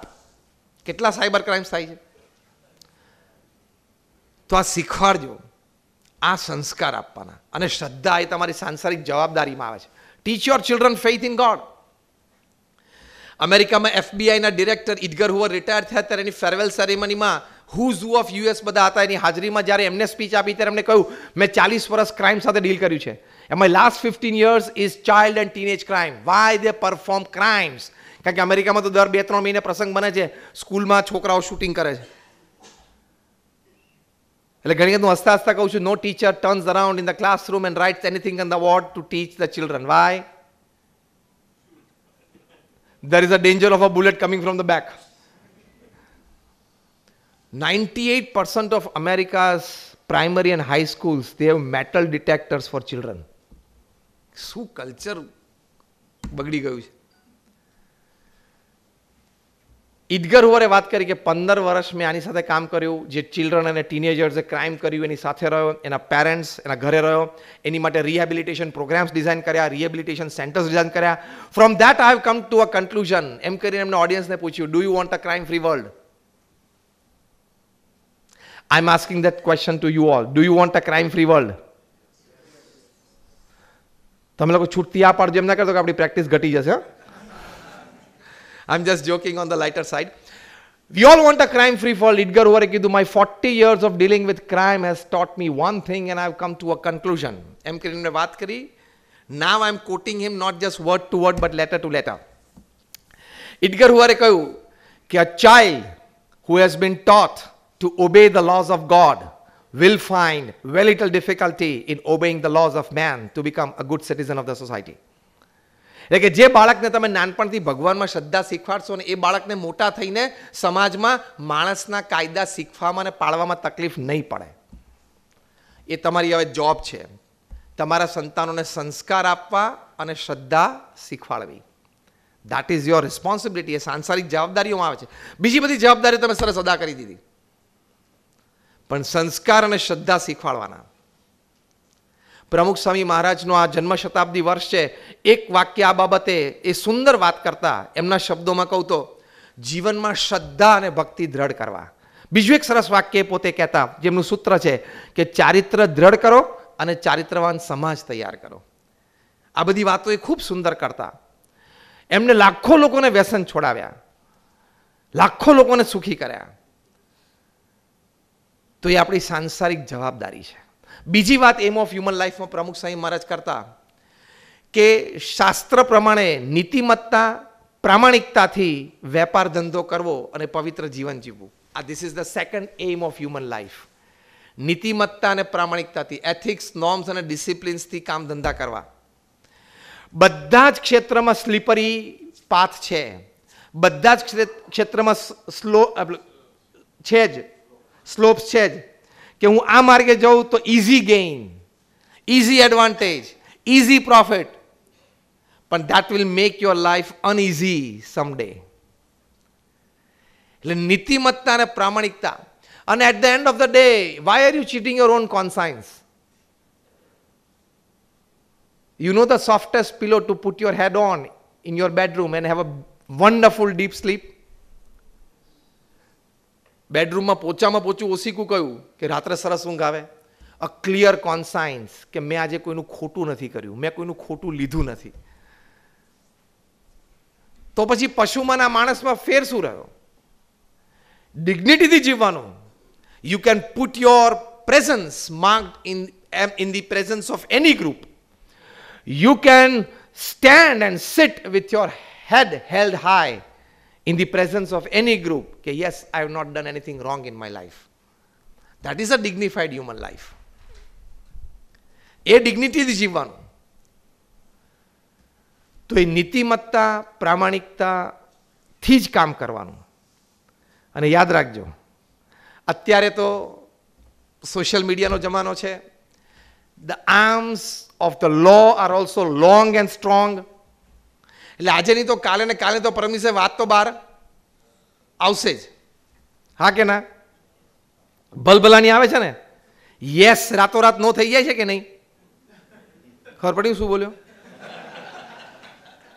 યસ બેંક રાતોરાત નો બેંક થઈ જાય છે કે નહીં? યસ બેંક રાતોરાત નો બેંક થઈ જાય છે કે નહીં? અને બે જણા જે ભાગી ગયા છે, કોઈક લંડન જતો રહે, કોઈક કેરેબિયન આઇલેન્ડ જતો રહે, એ બંનેનું ભેગું કરો તો એ પાછું એક નવું કૌભાંડ નીકળ્યું છે. એ બંનેનું ભેગું કરો એના કરતાં રકમ વધી જાય એવું. કશી વાત છુપી નથી. The world is round, it has no corners, so it does not have the place to keep your રોંગ્સ. નીતિમત્તા અને પ્રામાણિકતામાં ચૂકીને કંઈક કર્યું હશે ને, એ આજે નહીં તો કાલે બહાર આવશે જ. પ્રમુખ સ્વામી મહારાજ આ વાત બહુ સરસ રીતે દેશી ભાષામાં સમજાવતા કે ગામડામાં પેલો કૂવો ભરેલો હોય ને એમાં કોઈ ડૂબકી મારે અને નીચે જઈને સંડાસ કરે ને તો એ બહાર આવે પહેલા એનું પોત ઉપર પ્રકાશી જાય. એમ તમે અંધારામાં કોઈ નહીં જોતું હોય ને પણ ખોટું કર્યું હશે ને એ બહાર આવશે. એ પ્રમુખ સ્વામી મહારાજ બહુ ગામઠી ભાષા ત્યાં સમજાવતા, પણ it is a fact, it is a principal. અને આપણું કોન્સાયન્સ બાઇટ કરવું જોઈએ કે this money does not belong to me, this property does not belong to me, this authority does not belong to me, this right doesn't belong to me. હું થૂકું પણ નહીં એની સામે, મારું થૂક બગડે. એટલું ગૌરવપૂર્ણ તો જીવન હોવું જ જોઈએ. તો at the end of your life 80, 85, 90 તમે જીવતા હોય, you can put your hand on your chest and tell your self, yes I lived my life. બાકી તો it's a dog life, donkey life and cat life. એટલે નીતિમત્તા અને પ્રામાણિકતા. અને નીતિમત્તા અને પ્રામાણિકતાથી તમે કામ કરો તો લોકો તમને ખભે બેસાડીને ઉચકીને દિલ્હીની ગાદી ઉપર બેસાડી દેશે. ત્રીજી વારે બેસાડે, ચોથી વારે બેસાડે. નીતિમત્તા અને પ્રામાણિકતાથી પુરુષાર્થ કરશો. હા, પરિણામ પ્લસ માઇનસ હોય, નાની મોટી ભૂલ પણ થતી હોય, કારણ કે માણસ છે. નાની મોટી ભૂલે થતી હોય, પરિણામે ઓછા વધતા આવતા હોય, પણ માણસની નીતિ અને પ્રામાણિકતાને કોઈ ક્વેશ્ચન ના કરી શકે. That's it. As simple as that. Sardar Vallabhbhai પટેલનું મૃત્યુ થયું, દેહાંત થયો ત્યારે એમના બેંક એકાઉન્ટમાં 735 રૂપિયા હતા. Remember, when he passed away, he was the Deputy Prime Minister of India and the Union Home Minister of India. Just 735 rupees. એટલે આ 1400 કરોડનું સ્ટેચ્યુ બન્યું છે. આ 735 ની પાછળ 5, 7, 10 મીંડા હોત ને પાછું ના બનત. ક્રેડિટથી જીવવાનું. પ્રમુખ સ્વામી મહારાજને અમેરિકામાં નોરાહોલ કાઉન્ટીમાં એના mayor James લેમ્બર્ટીએ key to the city આપી. ફર્સ્ટ ટાઈમ પ્રમુખ સ્વામી મહારાજે કાઉન્ટીમાં જતા હતા. અમારા વડીલ સંત પૂજ્ય વિવેક સાગર સ્વામી પૂછ્યું કે તમે તો પ્રમુખ સ્વામીને પહેલી વાર મળો છો, તમે તો એમને કોઈ દિવસ એમના વિશે કંઈ જાણ્યું નહીં, વાંચ્યું નહીં હોય. જેમ્સ લેમ્બર્ટીએ કીધું you are right, I M meeting him for the first time and I am not red much about હિમ. તો કે તમે કી ટુ ધ સિટી એટલે શહેરનું આટલું મોટું સન્માન એને આપવાની વાત તમે કરો છો, આટલો મોટો કાર્યક્રમ આયોજન કર્યો.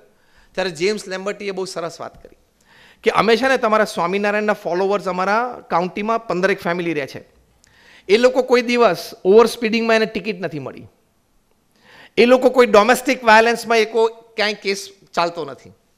ત્રીજું, નેબરહુડમાં ક્યાંય એ લોકોના ઝઘડા નથી. ચોથું, પ્રોપર્ટી ડિસ્પ્યુટ ક્યાંય નથી. પાંચમું, એ લોકો ઉપર કે એ લોકો તરફથી કોઈની ઉપર કોર્ટ કેસીસ નથી ચાલતા.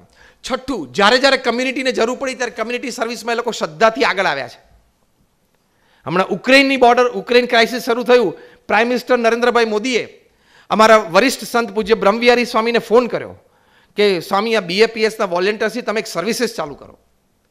એટલે પૂજ્ય બ્રહ્મવિહારી સ્વામી, જે હમણાં તમે કહ્યું ને અહીંયા આ ઓકેઝન 2014માં આવી ગયેલા, એમણે બધું મોબિલાઇઝ કર્યું, સ્વયંસેવકો, રિસોર્સિસ, અને we started meals there four Indian students, Indians અને બધા માટે, even citizens of our adjoining countries, આપણી આજુબાજુ જે અત્યારે છે એ બધાના સ્ટુડન્ટ્સ બધા માટે. અને ત્યાં બધાને મીલ્સ પ્રોવાઈડ કર્યા, પ્લસ બધાની કંઈ બીજી નાની મોટી વ્યવસ્થા હોય, શેલ્ટર હોમ્સની વ્યવસ્થા હોય તો આપણા પરિચિતો હોય, બીજા ઇન્ડિયન્સ હોય, એના ઘરોમાં વ્યવસ્થા હોય તો ત્યાં 2-4 જણાને મોકલીએ. આ બધું જ BAPSના વોલેન્ટિયર્સે કર્યું. એટલે આ બધું જોઈને જેમ્સ લેમ્બર્ટીએ કીધું કે we decided to give the key to the city to him. શું ક્રેડિટ કહેવાય! તમને ઓળખ્યા જાણ્યા વગર તમને કોઈ મોટો એવોર્ડ આપતું હોય તો એ નીતિમત્તા અને પ્રામાણિકતા. પ્રમુખ સ્વામી મહારાજને એક વખત કોઈ પ્રશ્ન પૂછ્યો કે તમને તમારા કયો વિચાર તમારા મનમાં હંમેશા રહે છે? પ્રમુખ સ્વામી મહારાજે પૂછ્યું જે વિચાર મને ક્યારેય નથી આવ્યો હું કહું, and that was more interesting. પ્રમુખ સ્વામી મહારાજે કહ્યું કે કોઈનું પણ અહિત થાય ને એવો વિચાર મને જીવનમાં ક્યારેય નથી આવ્યો. That is a ડિગ્નિફાઈડ life. એટલે જન્મ શતાબ્દી મહોત્સવ 750 એકર ઉપર ઉજવાય અને આપણે નાની કેક હોય આવડી, ભૂલથી 100 જીવી જઈએ તો. સમાજ એમને એમ નથી. 150 ખેડૂતોની ખાલી એક જ મીટિંગ થઈ અને કે આ જમીનો ઉપર અમારે પ્રમુખ સ્વામી મહારાજનો શતાબ્દી મહોત્સવ ઉજવવો છે અને તમારે કદાચ એકાદ પાક જાય તો અમે તમને રિમ્બર્સ કરશું. 150 ખેડૂતોએ એક અવાજે બોલ્યા કે પ્રમુખ સ્વામી મહારાજનો શતાબ્દી મહોત્સવ છે ને, ટેક ધ લેન્ડ, અને અમારે રિમ્બર્સમેન્ટ પણ નથી જોઈતું. What a credit! નાનામાં નાના માણસના હૃદયમાં ક્રેડિટ હોવી કેવી લાઈફ કહેવાય. એટલે નીતિમત્તા અને પ્રામાણિકતાને સાથે શું કીધું? પવિત્ર જીવન. આઈ એમ in to the last phase of my talk. મને 45 મિનિટ્સ કીધેલું, 50 મિનિટ્સ કીધેલું, આઈ એમ ટચિંગ 50. એટલે પવિત્ર જીવન, એમાં પહેલી મોટી વાત છે વ્યસન. તમારામાંથી કોઈ તમાકુ, કોઈ સિગરેટ, લીકર કંઈક હશે, ઓકેઝનલ હશે, સોશિયલ હશે, પણ સમજવાનું it is injurious to your health. Cigarette ઉપર લખે છે કે cigarette smoking is injurious to your health. આ પ્રમુખ સ્વામી મહારાજનો એમના જીવનકાળ દરમિયાનનો એક પ્રાઇમ પ્રોજેક્ટ હતો પવિત્રતા જીવનમાં અને સમાજમાં. એટલે એમના જન્મ શતાબ્દી અમને યાદ કરીને તમને કહું છું. A cigar has fire at one end and a fool at the other. ફૂલ એટલે ગુલાબ નહીં સમજવાનું, હા? is a fool at the other. મૂર્ખ છો તમે કે તમે સિગરેટ પીવો છો અને તમાકુ ખાઓ છો. તમે એવા પણ જોયા હશે ને અમે પણ જોયા છે 50 વર્ષથી રોજ 50 સિગરેટ પીતા હોય ને હજી જીવતા હોય તમારી સામે જ ફરતા હોય. અને એવા પણ જોયા છે કે 2 જ વર્ષના સ્મોકિંગમાં અને 2-5 સિગરેટ પીતો તો એને કેન્સર લાગી જાય. આમાં આખામાં તમારી બ્લડની રિએક્શન સિસ્ટમ શું છે તમને ક્યાં ખબર છે? જે દિવસે કેન્સર લાગી જશે ને દિવસે રોતા નહીં આવડ્યા. Every day 2000 people in India they lose their life because of tobacco related cancers. એટલે અહીંયા તમે કોઈક બેઠા હોય અને ટબેકો હોય તો તમે છોડી દેજો. આ તમારા સારા માટે અમે વાત કરી છે, અમને કોઈ સ્વાર્થ નથી.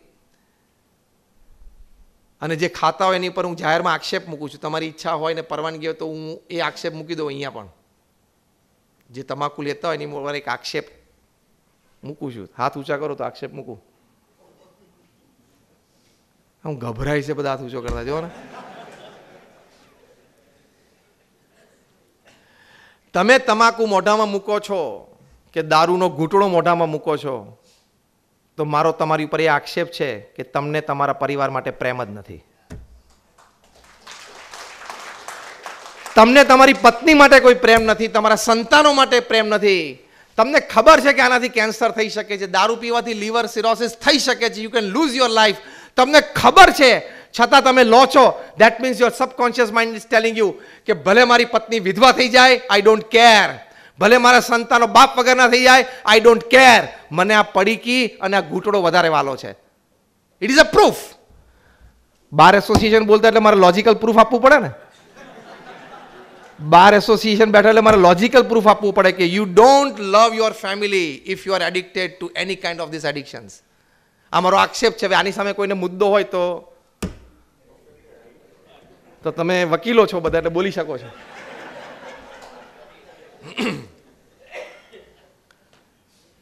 તમે ત્યાં ચરોતરમાં જજો.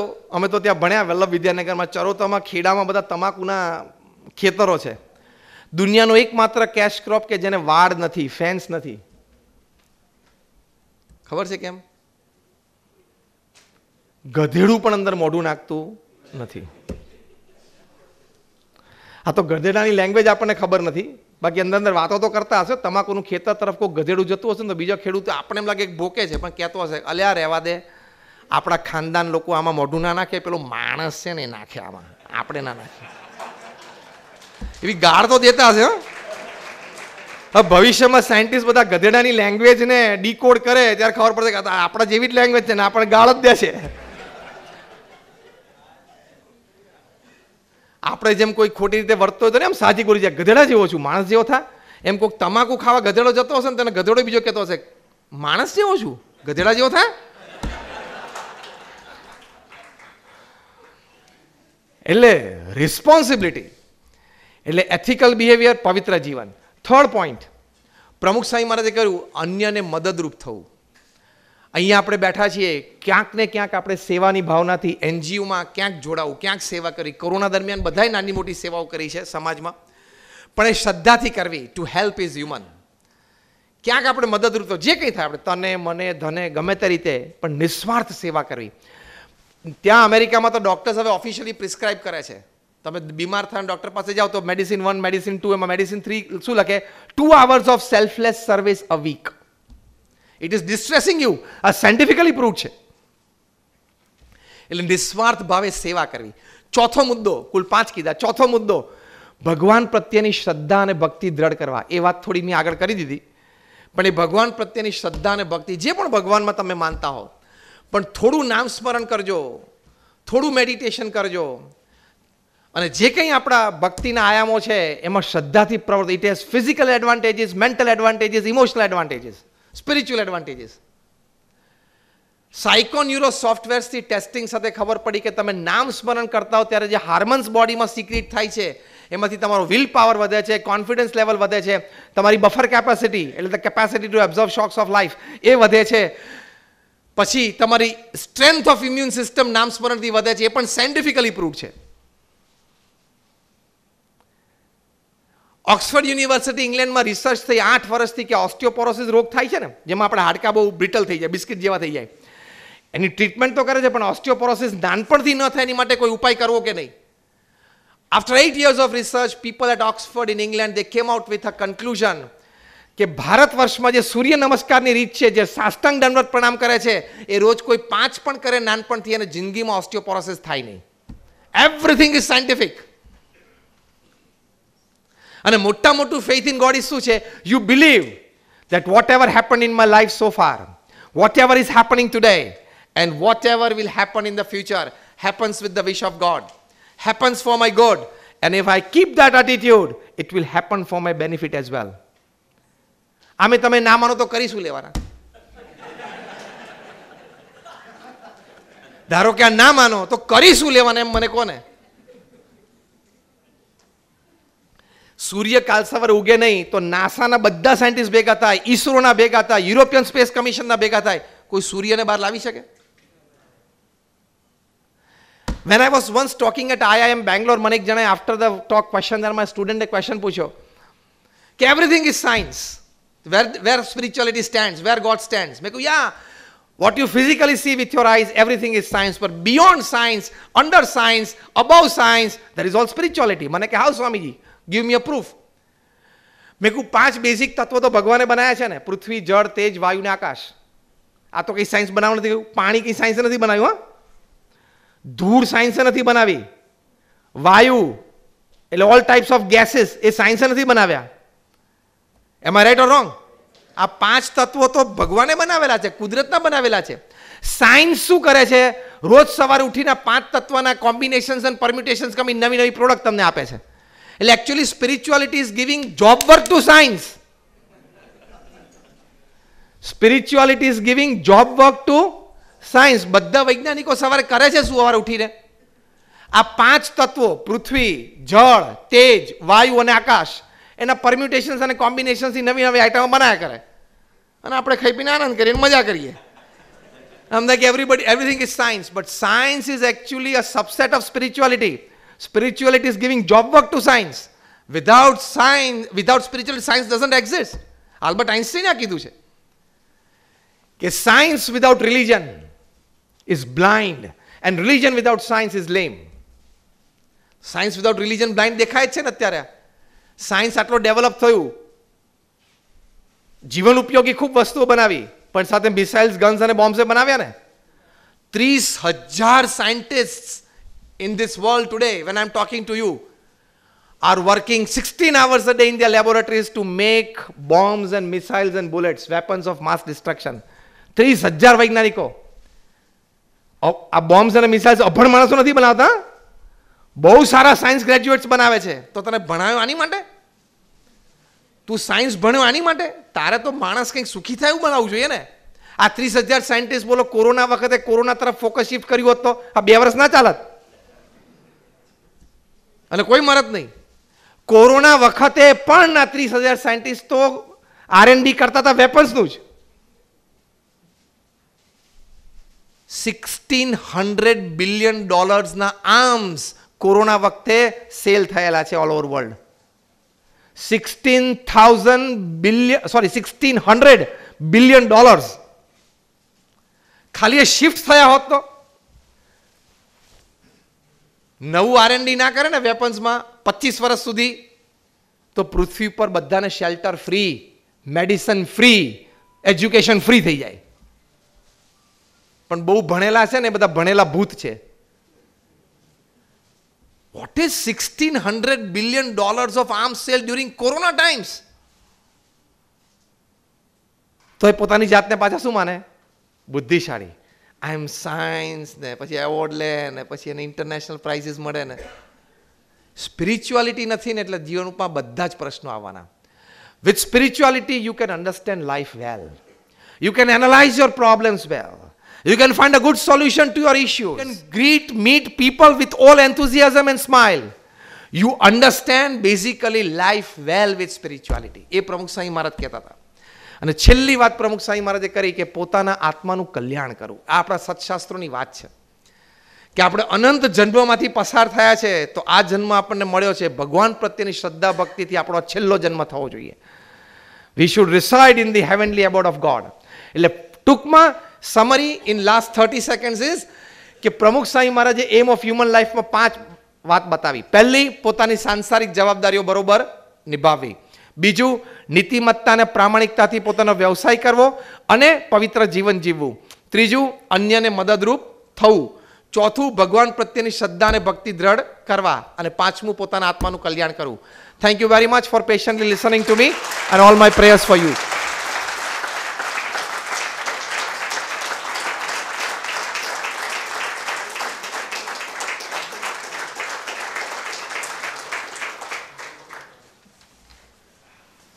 फेलिसिटेशन पे स्वामी 5 मिनट आशीर्वाद મારે વિરાટ ઈશાન શર્માએ બોલવા આવવાનું હોય, રમવા આવવાનું હોય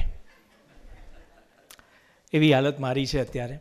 કમ્પ્લીટલી સ્પેલ બાઉન્ડ થઈ જવાય એવી સરસ વાણીથી સ્વામીજીએ આપણને સૌને આશીર્વિત કર્યા. એના માટે જબરજસ્ત તાળીઓથી આપણે એમનું સન્માન કરીએ.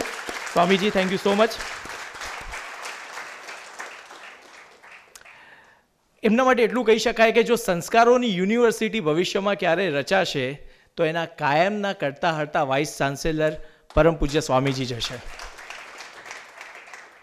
એક અસ્ખલિતતા અને વાત તમને ને મને આપણી ભાષામાં સમજાય એ સરળતાથી આપણા સૌની સાથે એમનો જ્ઞાનનો પ્રવાહ પણ સતત વહેતો રહે એ માટે આપણે બધા જ ઋણી છીએ કે આ ઓકેઝનને એમણે ગ્રેસ કર્યો ને આપ સૌને આપની સીટ પર જ બેસી રહેવા વિનંતી છે, કારણ કે આ ફેલિસિટેશનનું જે ફંક્શન આપણું જે છે પાસ્ટ પ્રેસિડેન્ટને આપણે પહોંચવા છે એ પછી પણ સ્વામીજીના જતી વખતે આપણને આશીર્વાદ મળવાના છે. સો એમને ખાસ અમે રિક્વેસ્ટ કરી છે કે સ્વામીજી એક 5 મિનિટ માટે પણ તમે અમારી સાથે ફરીથી એક સરસ આપના આશીર્વચન અમને આપશો અને એમના માટે તેઓ એગ્રી થયા છે. સો હવે આપ અહીંયા સૌ બેઠા છો ને આટલી સરસ ઉપસ્થિતિ, એક સ્પિરિચ્યુઅલ સોલની ઉપસ્થિતિમાં અહીંયા બેઠેલી તમામ વ્યક્તિઓને આ એક જીવનનો અવિસ્મરણીય પ્રસંગ બનવાનો છે ને એ પ્રસંગ એ છે કે અહીંયા એમના હાથે પરમ પૂજ્ય ડૉક્ટર પૂજ્ય વિહારી જ્ઞાનવત્સલ સ્વામીજીના હસ્તે આપનું ફેલિસિટેશન થવાનું છે. તો એ ઘડી માટે જેટલા પણ પાસ્ટ પ્રેસિડેન્ટ છે એ પાસ્ટ પ્રેસિડેન્ટ્સને હું એક પછી એક અહીંયા નામોલ્લેખ કરીને બોલાવતો જઈશ અને એમનું સન્માન અહીંયા આપણે કરતા રહીએ. પહેલાં જે 75 વર્ષની સેલિબ્રેશન કમિટી છે ઇન્કમટેક્સ બાર એસોસિએશનની, એના એડવોકેટ શ્રી પ્રફુલ્લ શાહને હું સ્ટેજ પર આવવા માટે આમંત્રણ આપું છું. એડવોકેટ શ્રી રૂપેશ શાહ, એડવોકેટ શ્રી ધ્રુવેન શાહ, આ ત્રણેય 75 વર્ષની આ સેલિબ્રેશન કમિટીનો ભાગ રહ્યા છો આપ, અને આપને પણ હું અહીંયા ઉપસ્થિત રહેવા માટે વિનંતી કરું છું. આપ સૌ આપની જગ્યા પર રહેશો, કારણ કે સ્વામીજીની ઉપસ્થિતિમાં એમની ઉપસ્થિતિ હોવી જ આપણા સૌ માટે આશીર્વાદ છે. એટલે તમને સૌને વિનંતી છે કે એક પછી એક આપણે જેમને જેમને હું ઇન્વાઇટ કરતો જાઉં ને એમને આપણે સરસ રીતે પહોંચતા જઈએ. સૌથી પહેલાં મારે જેમને યાદ કરવા છે એ આ 75 વર્ષની યાત્રાના જે સૌથી પહેલાં આપણા સુકાની હતા અને 1947માં જ્યારે આ ઇન્કમટેક્સ બાર એસોસિએશનની રચના થઈ એ સ્વર્ગસ્થ શ્રી રમણલાલજી શાહ, તેઓ પહેલા પ્રેસિડેન્ટ હતા અને એ પહેલા પ્રેસિડેન્ટને આપણે ખૂબ આદરપૂર્વક, ખૂબ નમનપૂર્વક યાદ કરીએ અને એમના કોન્ટ્રીબ્યુશનને ખૂબ તાળીઓથી વધાવીએ.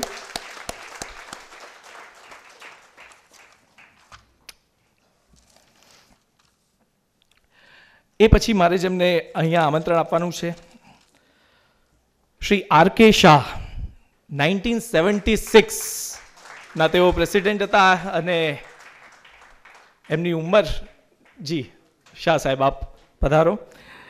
એમના કાર્યકાળ દરમિયાન એમણે 30મા વર્ષનું સેલિબ્રેશન કર્યું ઇન્કમટેક્સ બાર એસોસિએશનનું, અને પહેલી વખત ઓલ ગુજરાત કોન્ફરન્સનું આયોજન 3 દિવસ માટે સતત કર્યું. સ્વર્ગસ્થ મૃણાલિનીબેન સારાભાઈનું એક નાટક એ વખતે પણ આયોજન કરીને તમામ મેમ્બર મિત્રોને સરસ રીતે, જી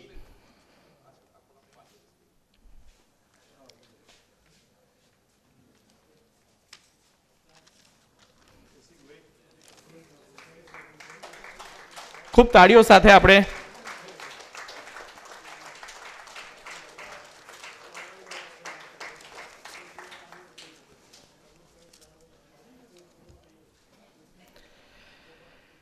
શ્રી આર કે શાહ સાહેબ 1976માં ઇન્કમટેક્સ બાર એસોસિએશનના પ્રેસિડેન્ટ બન્યા અને આપણે જેવી રીતે વાત કરીએ છીએ કે જી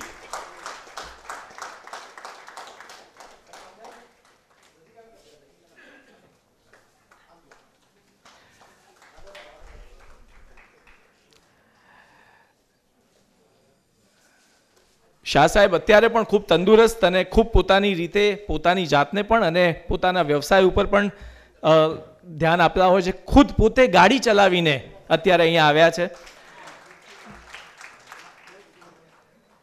ત્યારે એમના માટે એમ જ કહેવાય કે ઉમ્ર કા બઢના તો દસ્તુરે જહાં હૈ, મહેસૂસ ન કરો તો બુઢાપા કહાં હૈ. જી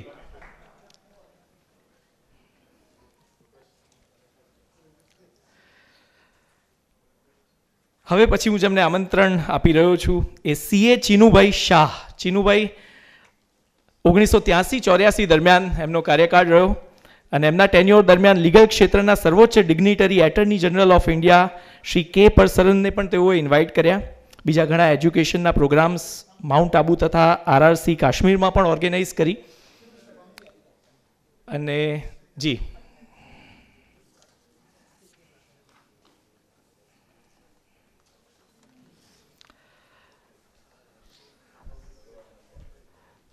સીએ ચીનુભાઈ શાહ માટે સરસ તાળીઓથી આપણે એમને સન્માનિત કરીએ ને. જી.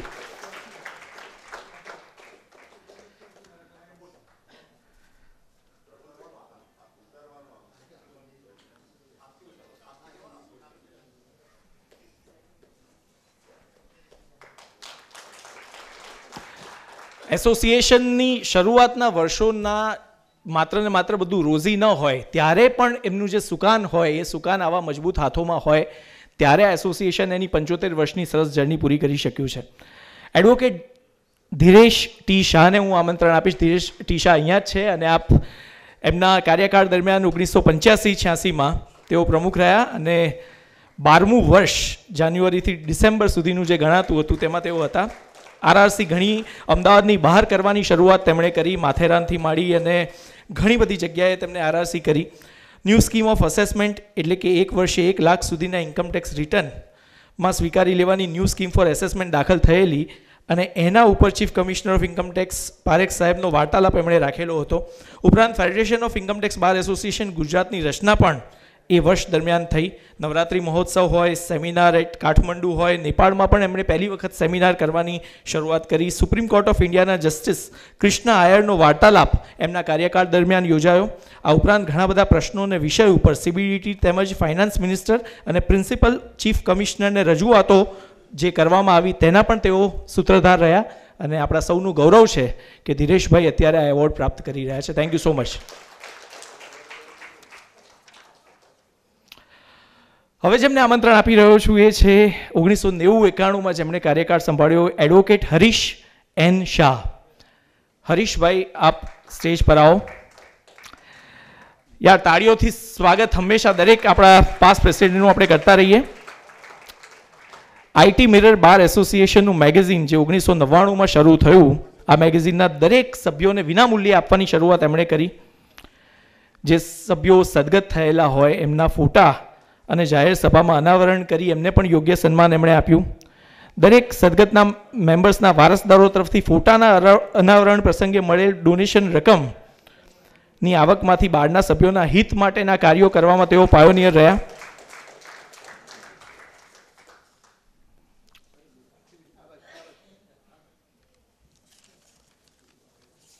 એક એવું સરસ મજાનું નામ કે જે નામને આપણે બધા જ ઓફકોર્સ આ ટેક્સ કન્સલ્ટન્ટની દુનિયામાં તો બધા જ ઓળખતા હોય, પણ જ્યારે બજેટની ચર્ચા હોય ત્યારે એક ચહેરો આપણને હંમેશા આપણને લાગે કે ના આ ચહેરો જોઈએ ને ત્યારે આપણને હાશ થાય કે હવે આપણને બધી સમજણ પડશે. કારણ કે આ તમામ ઇન્કમ ટેક્સની ગતિવિધિઓને ખૂબ સરળતાથી દરેક યુનિયન બજેટ વખતે પણ આપણને સમજાવતા રહ્યા છે. એવા 91-92માં જેઓ પાસ્ટ પ્રેસિડેન્ટ રહ્યા શ્રી મુકેશભાઈ પટેલ, એડવોકેટ મુકેશભાઈ પટેલને પણ હું ખૂબ આદરપૂર્વક અહીંયા સ્ટેજ પર બોલાવું છું. પહેલી વખત 3 ડેની all India conference of direct taxes જી તેઓએ 32 લીડિંગ ડિગ્નિટરીઝની હાજરીમાં તેઓએ પાર પાડી. All Gujarat federation of tax કન્સલ્ટન્ટનું foundation કરવામાં તેઓની મહત્વની ભૂમિકા રહી. હિસ્ટોરિક કરદાતા જાગૃતિ અભિયાન અને ઓલ ઇન્ડિયા કોન્ફરન્સ સરપ્લસ એના પરમેનન્ટ કોર્પસ સાથે કરવામાં પણ તેઓ મહત્વની ભૂમિકા ભજવી.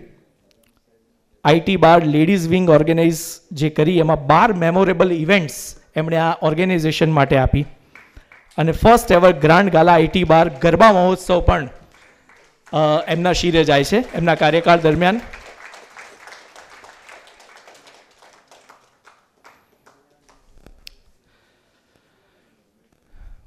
ધીરે ધીરે સમયગાળો એ આવી રહ્યો છે કે 30% પહેલાંના વખતમાં ઇન્કમટેક્સ તમારે ભરવો પડતો હતો. હવે કદાચ સમય એવો આવવાની તૈયારી છે કે 70% ભરવો પડશે અને 30% જો રહે તો પણ ગૌરવ અનુભવાશે. ત્યારે તમે બધા એ સૂત્રધારો છો કે જે સૂત્રધારો દ્વારા અમે લેમેન ઓછો ટેક્સ ભરીને પણ શાંતિથી રાત્રે નિંદર માણી શકીએ. 93-94ના વર્ષમાં એક એવું સરસ મજાનું નામ આપણને પ્રેસિડેન્ટશિપ તરીકે મળ્યું જેમનું નામ હતું એડવોકેટ ઉપેન્દ્ર જે ભટ્ટ. ઉપેન્દ્રભાઈ આપને પણ ખૂબ સન્માનપૂર્વક હું સ્ટેજ પર બોલાવું છું અને આરઆરસી પોલો પેલેસ જોધપુરમાં તેઓએ ઓર્ગેનાઇઝ કરી એમના કાર્યકાળ દરમિયાન. આરઆરસી ગોવામાં પણ તેમના તરફથી સહી કરદાતા જાગૃતિ અભિયાન 4 ડિસેમ્બર 1993ના રોજ તેમણે એક સરસ મજાનું આયોજન કર્યું. ઉપરાંત ગરબાનો ફેસ્ટિવલ હોય કે પછી લેક્ચર્સની સિરીઝ હોય, 7 જેટલા લેક્ચરની સિરીઝ એમના કાર્યકાળ દરમિયાન થઈ. અને આઈટી મિરરના 3 ઇસ્યુઝ પણ એમના કાર્યકાળ દરમિયાન આપણને મળ્યા. એડવોકેટ ભરત કે જાની, એડવોકેટ ભરતભાઈ તમને પણ ખૂબ આદરપૂર્વક અમે આવકારીએ છીએ કે આપ આવો. આપ 1995-96માં આ પ્રેસિડેન્ટ રહ્યા અને 21મી આરઆરસી દીવમાં એમના દ્વારા આયોજન કરવામાં આવ્યું. પહેલી વખત આરઆરસી નેપાળમાં એમના દ્વારા થઈ. વેરિયસ સ્ટડી સર્કલ કન્ડક્ટ થયા અને 2 દિવસનું ટેક્સ કોન્ફરન્સ પણ ઓર્ગેનાઇઝ એમના કાર્યકાળ દરમિયાન થયો.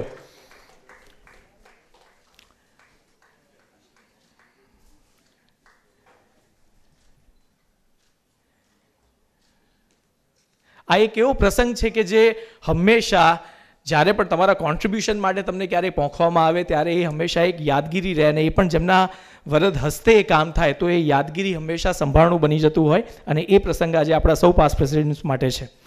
એડવોકેટ ઉમેશ મજમુદારને હું ખૂબ આદરપૂર્વક બોલાવું છું. ઉમેશભાઈ આપ આવો. 1996-97માં તેઓ ઇન્કમટેક્સ બાર એસોસિએશનના પ્રેસિડેન્ટ તરીકે રહ્યા, જે ગોલ્ડન જ્યુબિલી યર આપણું મનાવવામાં આવ્યું એના તેઓ પ્રેસિડેન્ટ એ વખતે હતા. ડાયરેક્ટ ટેક્સીસ ને ફાઇનાન્શિયલ મેનેજમેન્ટ ઉપરના એમના સેમિનાર્સ એ વખતે આયોજન થયું. કીનોટ એડ્રેસ દિનેશ વ્યાસનું, જે જ્યુરિસ્ટ અને senior advocate of supreme court હતા, એ પણ એમના કાર્યકાળ દરમિયાન એમનો લાવો તમામ મેમ્બર મિત્રોને મળ્યો.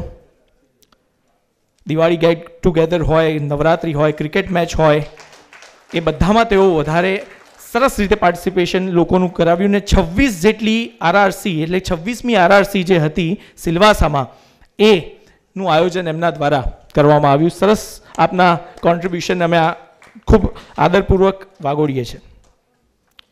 1999-2000ની સાલમાં પ્રેસિડેન્ટ આપણને મળ્યા એડવોકેટ લતેશ કે પરીખ. લતેશભાઈ આપ સ્ટેજ પર આવો અને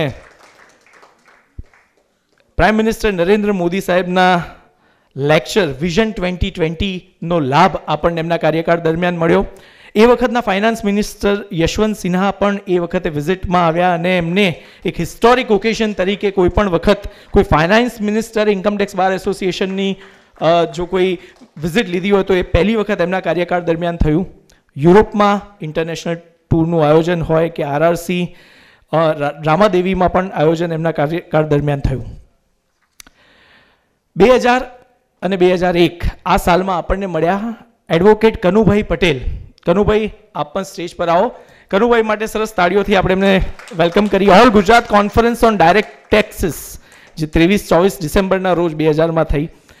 ઇન્કમટેક્સ ઇન્કમ ઓવર એક્સેસ 2,33,694 રૂપિયા જેટલી હેન્ડસમ અમાઉન્ટ એ સમય દરમિયાન, એ સમય હતો પાછો અર્થક્વેકનો, એટલે અર્થક્વેકના એ સમયગાળા દરમિયાન ઘણું બધું કામ ઇન્કમટેક્સ બાર એસોસિએશનનું જે થયું એના તેઓ સુકાની રહ્યા.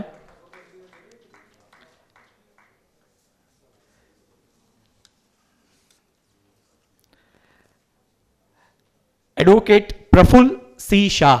એડવોકેટ પ્રફુલ્લ સી શાહનો કાર્યકાળ 2001થી 2002 સુધીનો રહ્યો અને એમને યસ એ વખતે એર કન્ડિશન એટલે કે ઓફિસમાં એર કન્ડિશનને પહેલી વખત ઇન્સ્ટોલ કરવામાં જેમણે ભૂમિકા ભજવી એ પ્રફુલ્લભાઈના કાર્યકાળ દરમિયાન થયું. એ સિવાય changes in rules and regulation of the એસોસિએશનના પણ તેઓ સૂત્રધાર હતા. રજિસ્ટ્રેશન અંદર ચેરિટી કમિશનર એન્ડ સોસાયટીનું જે એસોસિએશનનું થયું તેમાં પણ તેઓનો ખૂબ બહોળો હાથ રહ્યો. આઈટી બાર મેમ્બર્સ ડિરેક્ટરી એમના કાર્યકાળ દરમિયાન બહાર પડી. During this year identity card was issued to life members of the association. Identity card containing photographs of members, birth date and blood group, એ બધું પણ એમના દ્વારા થયું. ને આરઆરસી ઓર્ગેનાઇઝ હોંગકોંગ, મકાઉ અને શેન્ઝેનમાં એમના દ્વારા થઈ. 2003-2004માં શ્રી શૈલેષ સિંહ દેસાઈ એમનો એ કાર્યકાળ રહ્યો ને એમણે પ્રેસિડેન્ટની ભૂમિકા ભજવી. First time in the history of the association AGM was held in shortest period within 32 days from the end of the financial year. આરઆરસીનું ઘણું આયોજન થયું જે ગજનેર પેલેસ બિકાનેરમાં થયું, શ્રીલંકામાં થયું ને એજ્યુકેશનલ મિટિંગ્સ ઘણી બધી એમના કાર્યકાળ દરમિયાન યોજાઈ, જેમાં સ્ટડી સર્કલ મિટિંગ 6 હતી, સ્ટડી કમ લેક્ચર મિટિંગ 5 હતી અને કરદાતા જાગૃતિ અભિયાન. આ તમામ વાતો પણ એમના કાર્યકાળ દરમિયાન થઈ.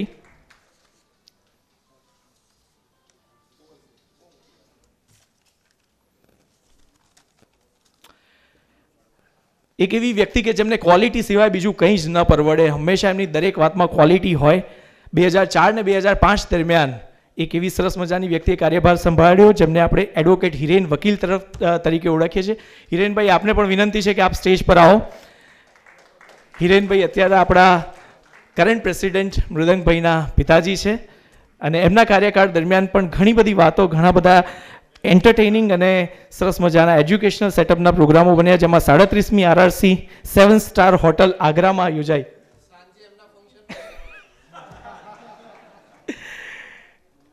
આજે સવારે દીકરાનું ફંક્શન ઇન્કમટેક્સ બાર એસોસિએશનના પ્રેસિડેન્ટ તરીકે અને સાંજે હિરેનભાઈનું વ્યક્તિગત ફંક્શન, એ બંનેમાં આશીર્વાદ પામવાના છે તેઓ જ્ઞાનવત્સલ સ્વામીજીની ઉપસ્થિતિનો.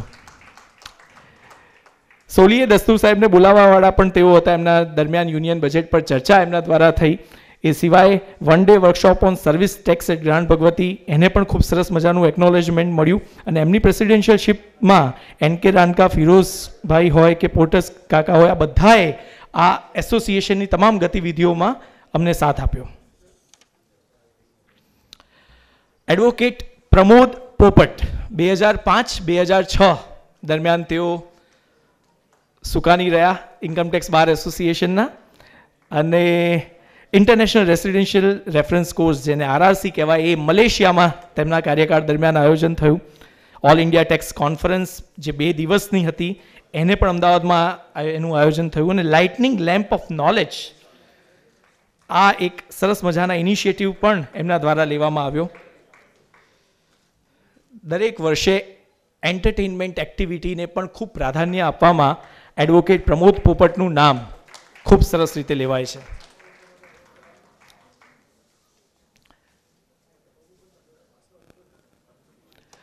બે 2007-8માં ઇન્કમટેક્સ બાર એસોસિએશને એક અભૂતપૂર્વ બનાવના સાક્ષી બન્યા, કારણ કે પહેલા લેડી પ્રેસિડેન્ટ આપણને મળ્યા એડવોકેટ ગૌરી પી પોપટ. તેઓ પણ અહીંયા અત્યારે ઉપસ્થિત નહીં રહી શકે, પણ એમના કોન્ટ્રીબ્યુશનને પણ આપણે ખૂબ તાળીઓથી વધાવીએ. એમણે પોતાની RRC ઇજિપ્તમાં ઓર્ગેનાઇઝ કરી. 2 વખત 7 ડેઝના સ્ટડી વર્કશોપનું એમણે આયોજન કર્યું. સ્ટડી પ્રોગ્રામ્સ હોય કે વેરિયસ પ્રેસ રિલીઝ હોય, એ પણ એમના ગાળા દરમિયાન સૌથી વધારે આયોજન થયું. સ્ત્રી શક્તિનો પણ આ એક પ્રભાવ ઇન્કમટેક્સ બાર એસોસિએશનને મળ્યો. એના માટે અમે આપ સૌના ઋણી છે. Thank you so much. Advocate Bhupendra Patel 2008-2009 એ ગાળા દરમિયાન તેઓ પ્રેસિડેન્ટ રહ્યા. ચીફ મિનિસ્ટરનું નામ પણ આપણા ભૂપેન્દ્રભાઈ છે, પણ આ ભૂપેન્દ્રભાઈ, આવો, વેલકમ. 43મી RRC પુષ્કર રિસોર્ટ અજમેરમાં એમના દ્વારા આયોજન થયું. 27,000થી વધારે કરવેરા સાથીનું ડિસ્ટ્રીબ્યુશન એમણે કર્યું. 44મી RRC ગોવામાં એમણે આયોજન કર્યું.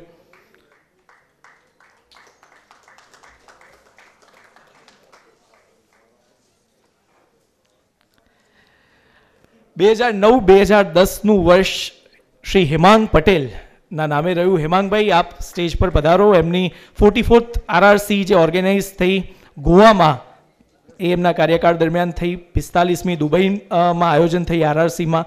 30,000થી વધારે કરવેરા સાથીનું વિતરણ એમના કાર્યકાળ દરમિયાન થયું.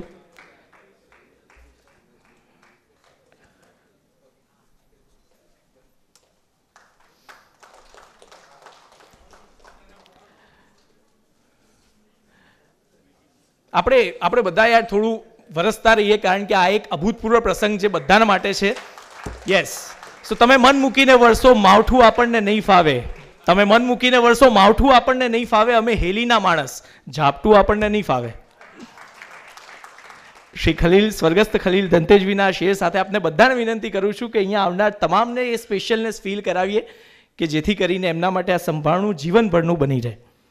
એડવોકેટ દર્શન એસ જાની 2011-12માં તેઓ પ્રમુખ રહ્યા. 48, 49 ને 50મી RRC જોધપુર, શ્રીલંકા અને માનેસરમાં તેઓએ આયોજન કર્યું. 35,000થી વધારે કરવેરા સાથી પુસ્તકનું વિતરણ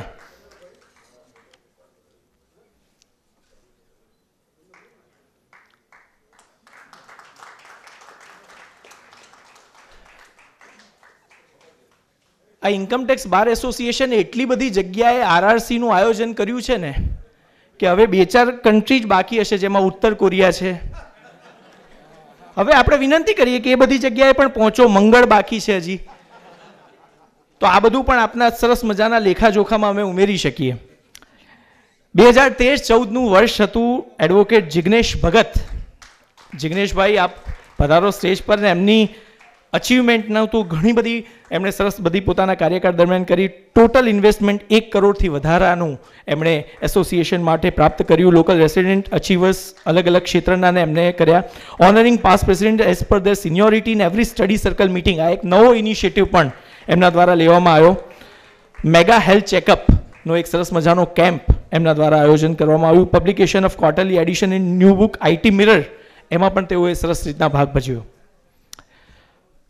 જેમણે સરસ મજાની પર્સનાલિટીથી અહીંયા પણ સ્ટેજને આંજી રહ્યા છે. અને સ્ટેજ પરનો 3rd સૌથી હેન્ડસમ ચહેરો જો કોઈ હોય તો એ હું છું. 2nd જે છે એ એડવોકેટ રૂપેશ આર શાહ છે. સો રૂપેશભાઈ, આપને પણ હું વિનંતી કરું કે આપ આવો. અને 2014-2015 દરમિયાન તેઓએ સુકાન સંભાળ્યું. First time service tax series four 7 days each of 3 hours establishment એમના દ્વારા થયું. Celebrated 25th year of IT Mirror with worthy hands of Justice M.R. Shah, RRC at Bangalore. 42 જેટલા સ્પીકર્સને આખા વર્ષ દરમિયાન એમણે ઇન્વાઇટ કર્યા, which is not a small feat. So we truly recognize your contribution, Rupeshbhai.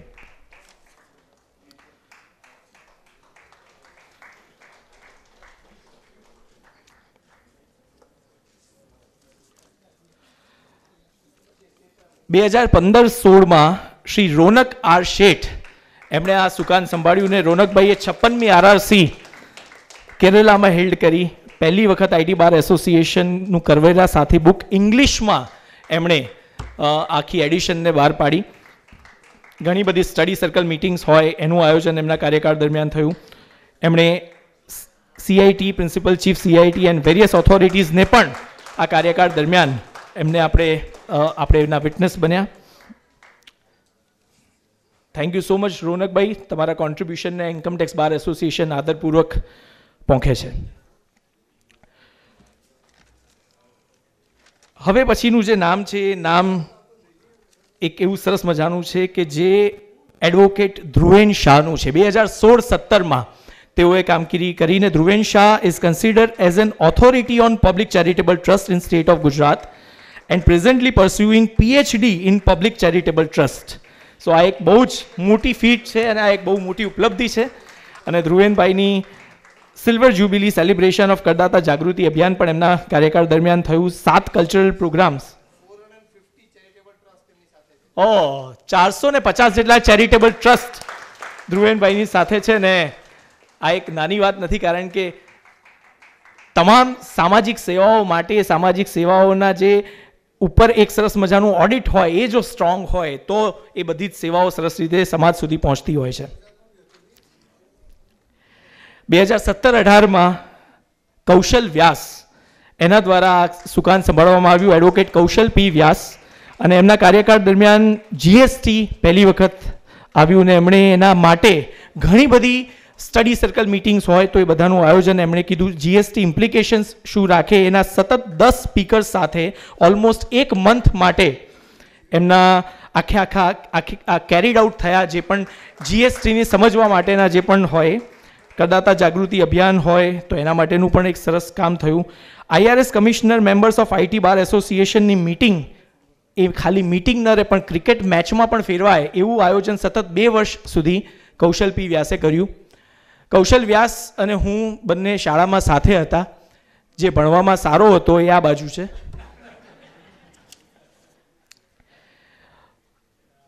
બે 2019-20માં સીએ વિશ્વેશ શાહ ને પણ આપણે સરસ તાળીઓથી આવકારીએ. ઓર્ગેનાઇઝ પહેલી વખત 2-day tax conference jointly with એજીએફટીસી એમના કાર્યકાળ દરમિયાન થયું. પહેલી વખત ઇન્કમટેક્સ બાર એસોસિએશનમાં એન્યુઅલ જનરલ મીટિંગ અને ઇલેક્શન ઓનલાઈનના મોડથી કરવામાં એમનું બહુ મહત્વનું યોગદાન રહ્યું. અત્યાર સુધી આ બધી વાતો ઓફલાઈન થતી હતી, પણ ઓનલાઈન કરવાનું ટેકનોલોજીનો સરસ મજાનો ઉપયોગ એમણે આપણને આઈટી બાર એસોસિએશનમાં કરાવ્યો. ઓનલાઈન પેમેન્ટ ગેટવે પણ તમે મેમ્બર તરીકે ફી ઓનલાઈન પેમેન્ટ ગેટવેથી ભરી શકો એ માટેનું પણ આયોજન એમણે કર્યું. 2021-20માં એડવોકેટ આશુતોષ આર ઠક્કરને આપણે બોલાવી. એમણે 2 દિવસનું કોન્ક્લેવ જોઈન્ટલી AGFTC સાથે કર્યું. એમને જે પણ નોલેજ અને એનો બેનિફિટ કોવિડની સિચ્યુએશન જે હતી એમાં બધા જ લોકોને મળી શકે એના માટે ઝૂમ પ્લેટફોર્મ પરથી લોકો સુધીને પોતાના મેમ્બર સુધી પહોંચવાનો એક સરસ અભિગમ ટેકનોલોજી દ્વારા એમણે રાખ્યો. 74 વર્ષના ઇતિહાસમાં પહેલી વખત 74 એક્ટિવિટી યરમાં સરપ્લસ એમના દ્વારા આપણને મળ્યું. સો એના માટે પણ તેઓ હકદાર છે અને RRC તેઓએ ગોવામાં ઓર્ગેનાઇઝ કરી.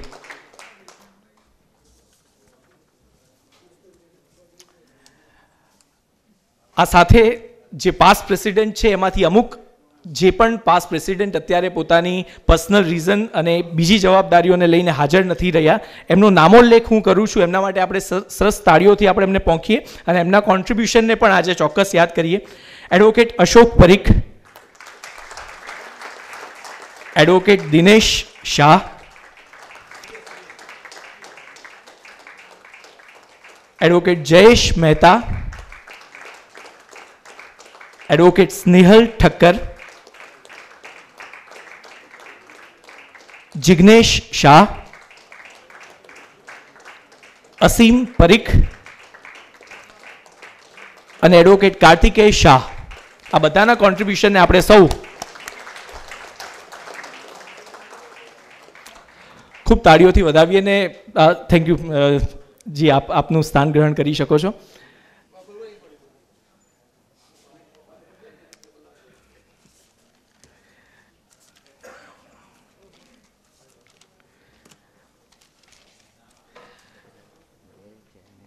પ્રેસિડેન્ટથી જરા પણ ઓછું નથી કારણ કે તેઓ 2 સરસ કમિટીના ચેરમેન તરીકે તેઓ છે. એક તો ચેરમેન લીગલ કમિટીના બકુલ આઈ શાહ, એમને પણ અમે ખૂબ આદરપૂર્વક યાદ કરીએ છીએ. આપ આવો અને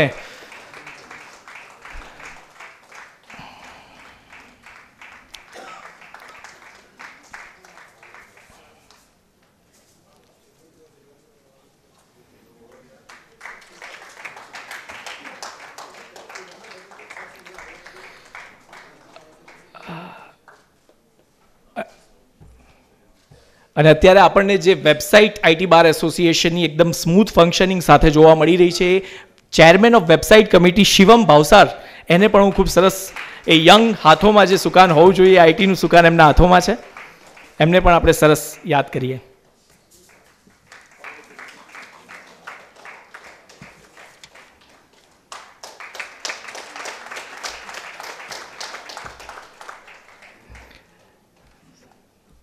અને હવે આપણે જે એક સરસ મજાની આપણે એક પોઝિટિવ આખી આપણી સિસ્ટમમાં એક વસ્તુ એન્હાન્સ જેમણે કરી દીધી, એમના એક પાર્ટિંગ રિમાર્ક્સ તરીકે એમના આશીર્વાદ આપણે ફરીથી મેળવવા માટે હું ખૂબ આદરપૂર્વક ડૉક્ટર પૂજ્ય જ્ઞાનવત્સલ સ્વામીજીને વિનંતી કરીશ કે આપ આવો સર.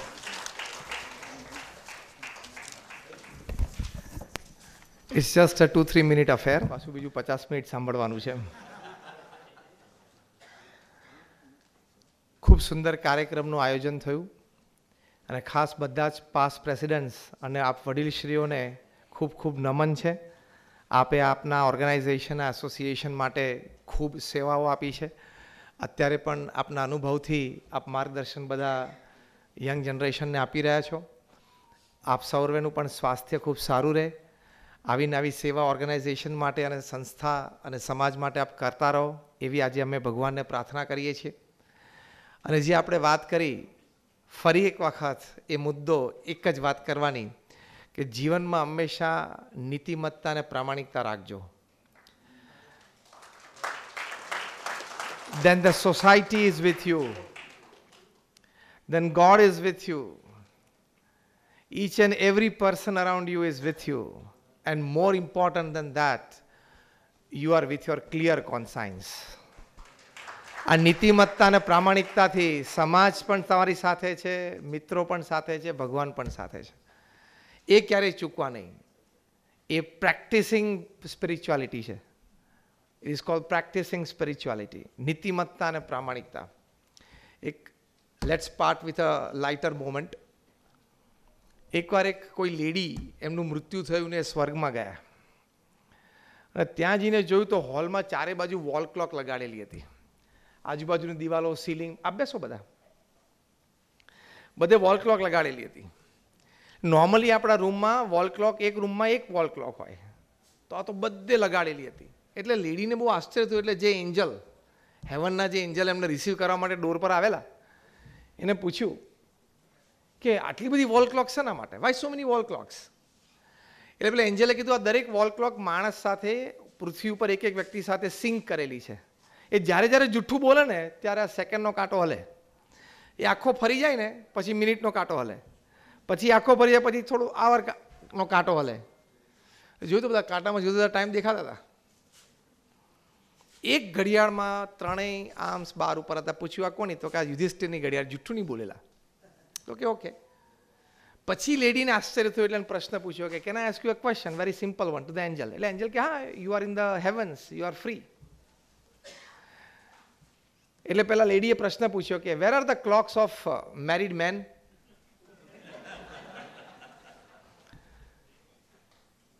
એટલે એન્જલે કીધું કે those clocks are in the office, we use them as office fans. બહુ સ્પીડમાં ફરે છે. આપણે નીતિમત્તા અને પ્રામાણિકતાની વાત કરીએ. પછી after a few steps the lady ask કે where are the clocks of married women? એટલે કે એન્જલને પૂછ્યું આ. એટલે એન્જલ કે those we use as outside the office as electricity generators. They run the fans. Those one run the fans inside the office. એમ એટલે આપણે વાત વાતમાં કંઈ જૂઠું બોલી કાઢીએ, અનીતિ કરીએ, એ આપણા માણસને શોભે નહીં. એટલે તમે જાતે ડિગ્નિફાઈડ અને બ્રાન્ડેડ બનો ને, એટલે you don't need anything branded. પણ તમારે બ્રાન્ડેડ કપડાની, સ્પેક્સની કંઈ જરૂર નહીં પડે. તમે પહેરો એની ના નથી, તમને ગમતું હોય, પોસાતું હોય, પહેરો એની ના નથી. પણ વિવેકાનંદ જો ને આ જ કપડામાં બ્રાન્ડેડ જ હતા ને, ઓલ ઓવર વર્લ્ડ ફર્યા. પ્રમુખ સ્વામી મહારાજ આ જ કપડામાં બ્રાન્ડેડ જ હતા ને, આખી દુનિયા ફર્યા.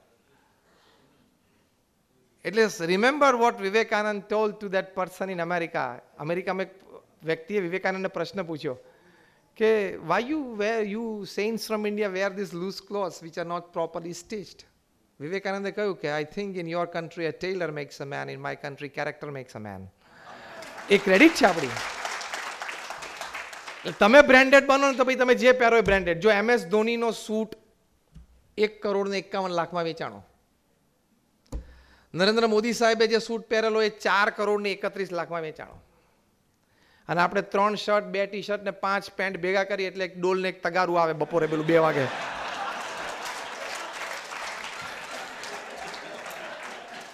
એ પેલો બપોરે 2 વાગે ફરતા હોય છે ને, જૂના કપડા આપો તમને કંઈક વાસણ આપે એમ, 2-3 શર્ટ ને હા એટલી રકઝક કર્યા પછી બસ કેટલી માથાકૂટ કરે.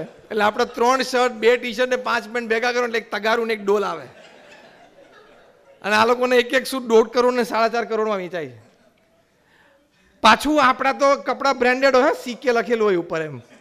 અને પેલા લોકોએ જે કપડાં પહેર્યા ને એ કપડાં એના સંગે બ્રાન્ડેડ થઈ ગયા, અને આપણે બ્રાન્ડેડ કપડાં પહેર્યા ને આપણા સંગે સામાન્ય થઈ ગયા. Be a branded person. Forget the branded things. Thank you very much.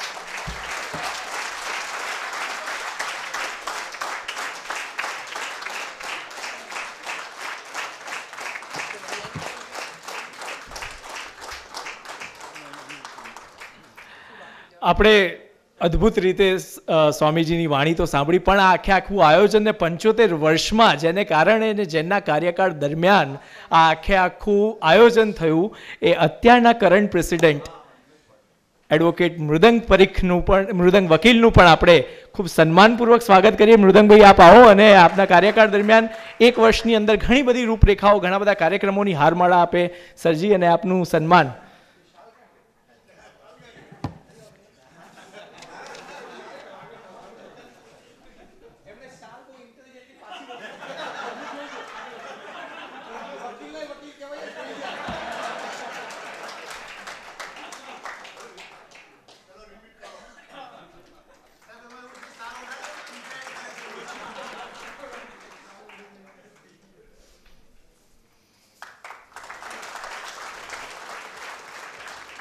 એવી શુભેચ્છા આપીએ કે આવનારા તમામ પ્રેસિડેન્ટ જે સાહેબો હોય એ બધા શાલ મેમેન્ટોની સાથે સાથે લેપટોપ છે, આઈફોન છે, આ બધું પણ સરસ રીતે તમામ આપણા પાસ્ટ પ્રેસિડેન્ટ તમામ મેમ્બર્સને પણ મળતું રહે એવી સરસ મજાની આખી યાત્રા ઇન્કમટેક્સ બાર એસોસિએશનની થાય. ને છેલ્લે હું માત્ર વોટ ઓફ થેન્ક્સ માટે CA શ્રીધર શાહને વિનંતી કરીશ કે તેઓ આપ અહીંયા આવો ને એ પછી તમામ પાસ્ટ પ્રેસિડેન્ટ જેટલા પણ અહીંયાથી અત્યારે ઉપસ્થિત છે બધાને ગ્રુપ ફોટો માટે હું ઉપર આવવા માટે વિનંતી કરીશ, જેથી આ સંભાળવું આપણે યાદગાર બનાવી શકીએ. Thank you so much.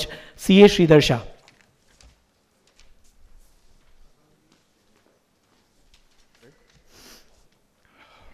સેક્રેટરીનું કામ હોય વોટ ઓફ થેન્ક્સ, એટલે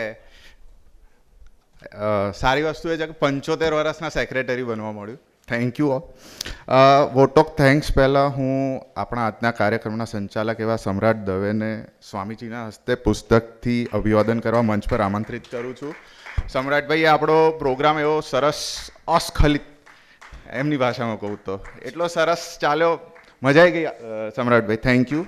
સમ્રાટ દવે 18 વર્ષના અનુભવી અને 500થી વધુ કાર્યક્રમનું સંચાલન કરી ચૂકેલા એન્કર અને હોસ્ટ છે. તેઓ સ્પીક વિથ ડિફરન્સ સંસ્થા થકી પબ્લિક સ્પીકિંગના વિદ્યાર્થીઓને તૈયાર કરે છે. જાણતી હસ્તીના પુત્ર છે. તેઓ પોતાના પિતા ગુજરાતના પ્રખ્યાત હાસ્ય લેખક અશોક દવે સાથે ફરમાઈશ ક્લબના પણ સ્થાપક છે. આપણે બધા એમનું તાળીઓથી સ્વાગત કરી લઈશું. સમ્રાટ અશોક દવે આપણે વાંચીએ છીએ, સાંભળીએ છીએ અને મળેલા છીએ ઘણીવાર, અને એમના સુપુત્ર નામ ઘણીવાર સાંભળેલું જોયા. આજે યસ સરપાસ અશોક દવે નાવ. હું તમારા પપ્પાને કહીશ કે ભાઈ તમારે હવે છોડી દેવું જોઈએ, એટલું સરસ કામ તમે આજે કર્યું છે. ખૂબ અભિનંદન.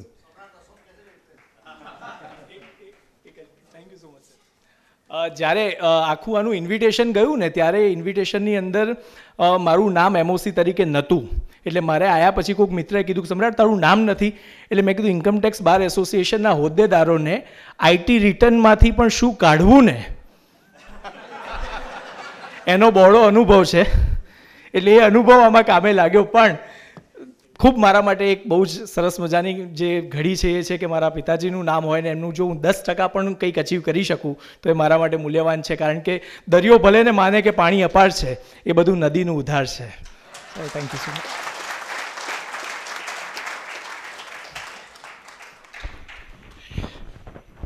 ફટાફટ બતાવીશ. સ્વામીજી બોલ્યા, સમ્રાટભાઈ બોલ્યા, એટલે મારે ફટાફટ જ પતાવવું પડે. ઇન્કમટેક્સ બાર એસોસિએશનના 75મા વર્ષની ઉજવણી નિમિત્તે યોજવામાં આવેલ આજના વિશેષ ને વિશિષ્ટ કાર્યક્રમના મુખ્ય અતિથિ અને વક્તા પૂજ્ય શ્રી જ્ઞાનવત્સલ સ્વામીજી, પ્રેસિડેન્ટ એમેરિટસ શ્રી ધીરેશભાઈ શાહ, પ્રમુખ મૃદાંગભાઈ વકીલ, મારા સાથી ઓફિસ બેરર્સ અને કમિટી સભ્યો, 75 વર્ષનો અભૂતપૂર્વ વારસો ધરાવનાર આપણી આ સંસ્થાના આધારસ્તંભ સભા આપ સર્વે પૂર્વ પ્રમુખો, આમંત્રિત મહેમાનો અને શ્રોતાગણ. ઇન્કમટેક્સ બાર એસોસિએશન વતી 75મા વર્ષની ઉજવણી નિમિત્તે હું આપણા આજના મુખ્ય અતિથિ અને વક્તા પૂજ્ય શ્રી જ્ઞાનવત્સલ સ્વામીનો એમ ઓફ હ્યુમન લાઈફ વિષય પર સંબોધન માટે અંતઃકરણપૂર્વક આભાર માનું છું. સ્વામીજી આપણને આ વિષય પર માર્ગદર્શન આપ્યું છે, 5 મુદ્દા શીખવાડ્યા છે. લક્ષ્ય જોઈને નીકળ્યા હતા થિયેટરમાંથી, એક દિવસમાં ભૂલી ગયા હતા. પેલી દેશભક્તિ આવી હતી ને, પ્લીઝ આજે ના ભૂલી જતા, ઘરે જઈને યાદ રાખજો. આપણને જે માર્ગદર્શન આપ્યું છે એના માટે મતલબ આભાર વ્યક્ત કરવા સમ્રાટભાઈ જેવા શબ્દો તો મારી પાસે ના હોય, પણ છતાં આટલી વ્યસ્તતામાં આપણને આટલો સમય આપ્યો છે. સર, સંસ્થા આપની ઋણી છે આ માટે. આપણી સંસ્થાના પૂર્વ પ્રમુખો એ આપણા 75મા વર્ષની ઉજવણી નિમિત્તે હાજરી આપી છે, અને એમ કહેવાય કે આ કાર્યક્રમની શોભામાં અભિવૃદ્ધિ કરી છે. રાધર એ લોકોના અથાગ પ્રયત્નો અને વિશિષ્ટ યોગદાનના પ્રતાપે આ વટવૃક્ષ બન્યું છે. 75મું વર્ષ આપણે ઉજવી શક્યા છે. એ લોકોના સન્માન થકી સંસ્થા આપના વતી કૃતજ્ઞતા વ્યક્ત કરે છે. આવા સુંદર કાર્યક્રમના આયોજન માટે તન મનથી યોગદાન આપનાર અમારી ટીમના સભ્યો અને કાર્યક્રમ માટે સ્વામીજીની સંમતિ મળે તે માટે વિશેષ પ્રયત્ન કરનાર રૂપેશભાઈ, એમનો પણ આભાર વ્યક્ત કરું છું. સમગ્ર કાર્યક્રમનું આ ઉત્કૃષ્ટ સંચાલન કરનાર એવા સમ્રાટભાઈ દવેનો પણ આભાર વ્યક્ત કરું છું. આ કાર્યક્રમનું આયોજન વિના વિક્ષેપે કરી શકાય અમારી બેકએન્ડ ટીમ, ઓફિસના સ્ટાફ મૌનિકભાઈ, મેઘનાબેન અને એએમએનો સ્ટાફ એમના વગર આ ઇઝી ના થઈ શકે, એમને થેન્ક યુ. અને અંતે આપ સર્વે શ્રોતાગણ, જેમના વગર કોઈ પણ કાર્યક્રમ ગમે તેટલી તૈયારી કરી હોય ના થાય. આ 75મા વર્ષમાં જેટલા બી પ્રોગ્રામ થયા, તમે બહુ સાથ સહકાર આપ્યો, એના લીધે અમે આ કરી શકીએ છીએ. અમને ઉત્સાહ રહે છે, અમે વધારે સારું કરવા, અને ધીરેશ કાકાએ કીધું ને એમ પ્રોગ્રામ કરીશું, 100% કરીશું. Thank you. અને તમારો આવો સાથ સહકાર મળે એ માટે આપનો પણ આભાર. Thank you. મારી વિનંતી છે બધા પૂર્વ પ્રમુખોને પ્લીઝ સ્ટેજ પર આવે ગ્રુપ ફોટોગ્રાફ, અને એના પછી કમિટી મેમ્બર્સ ગ્રુપ ફોટોગ્રાફ માટે please.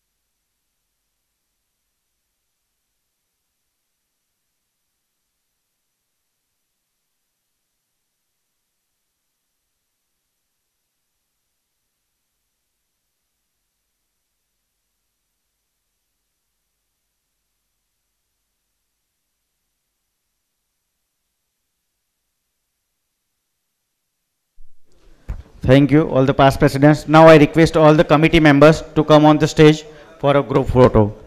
Thank you, everyone. Thank you.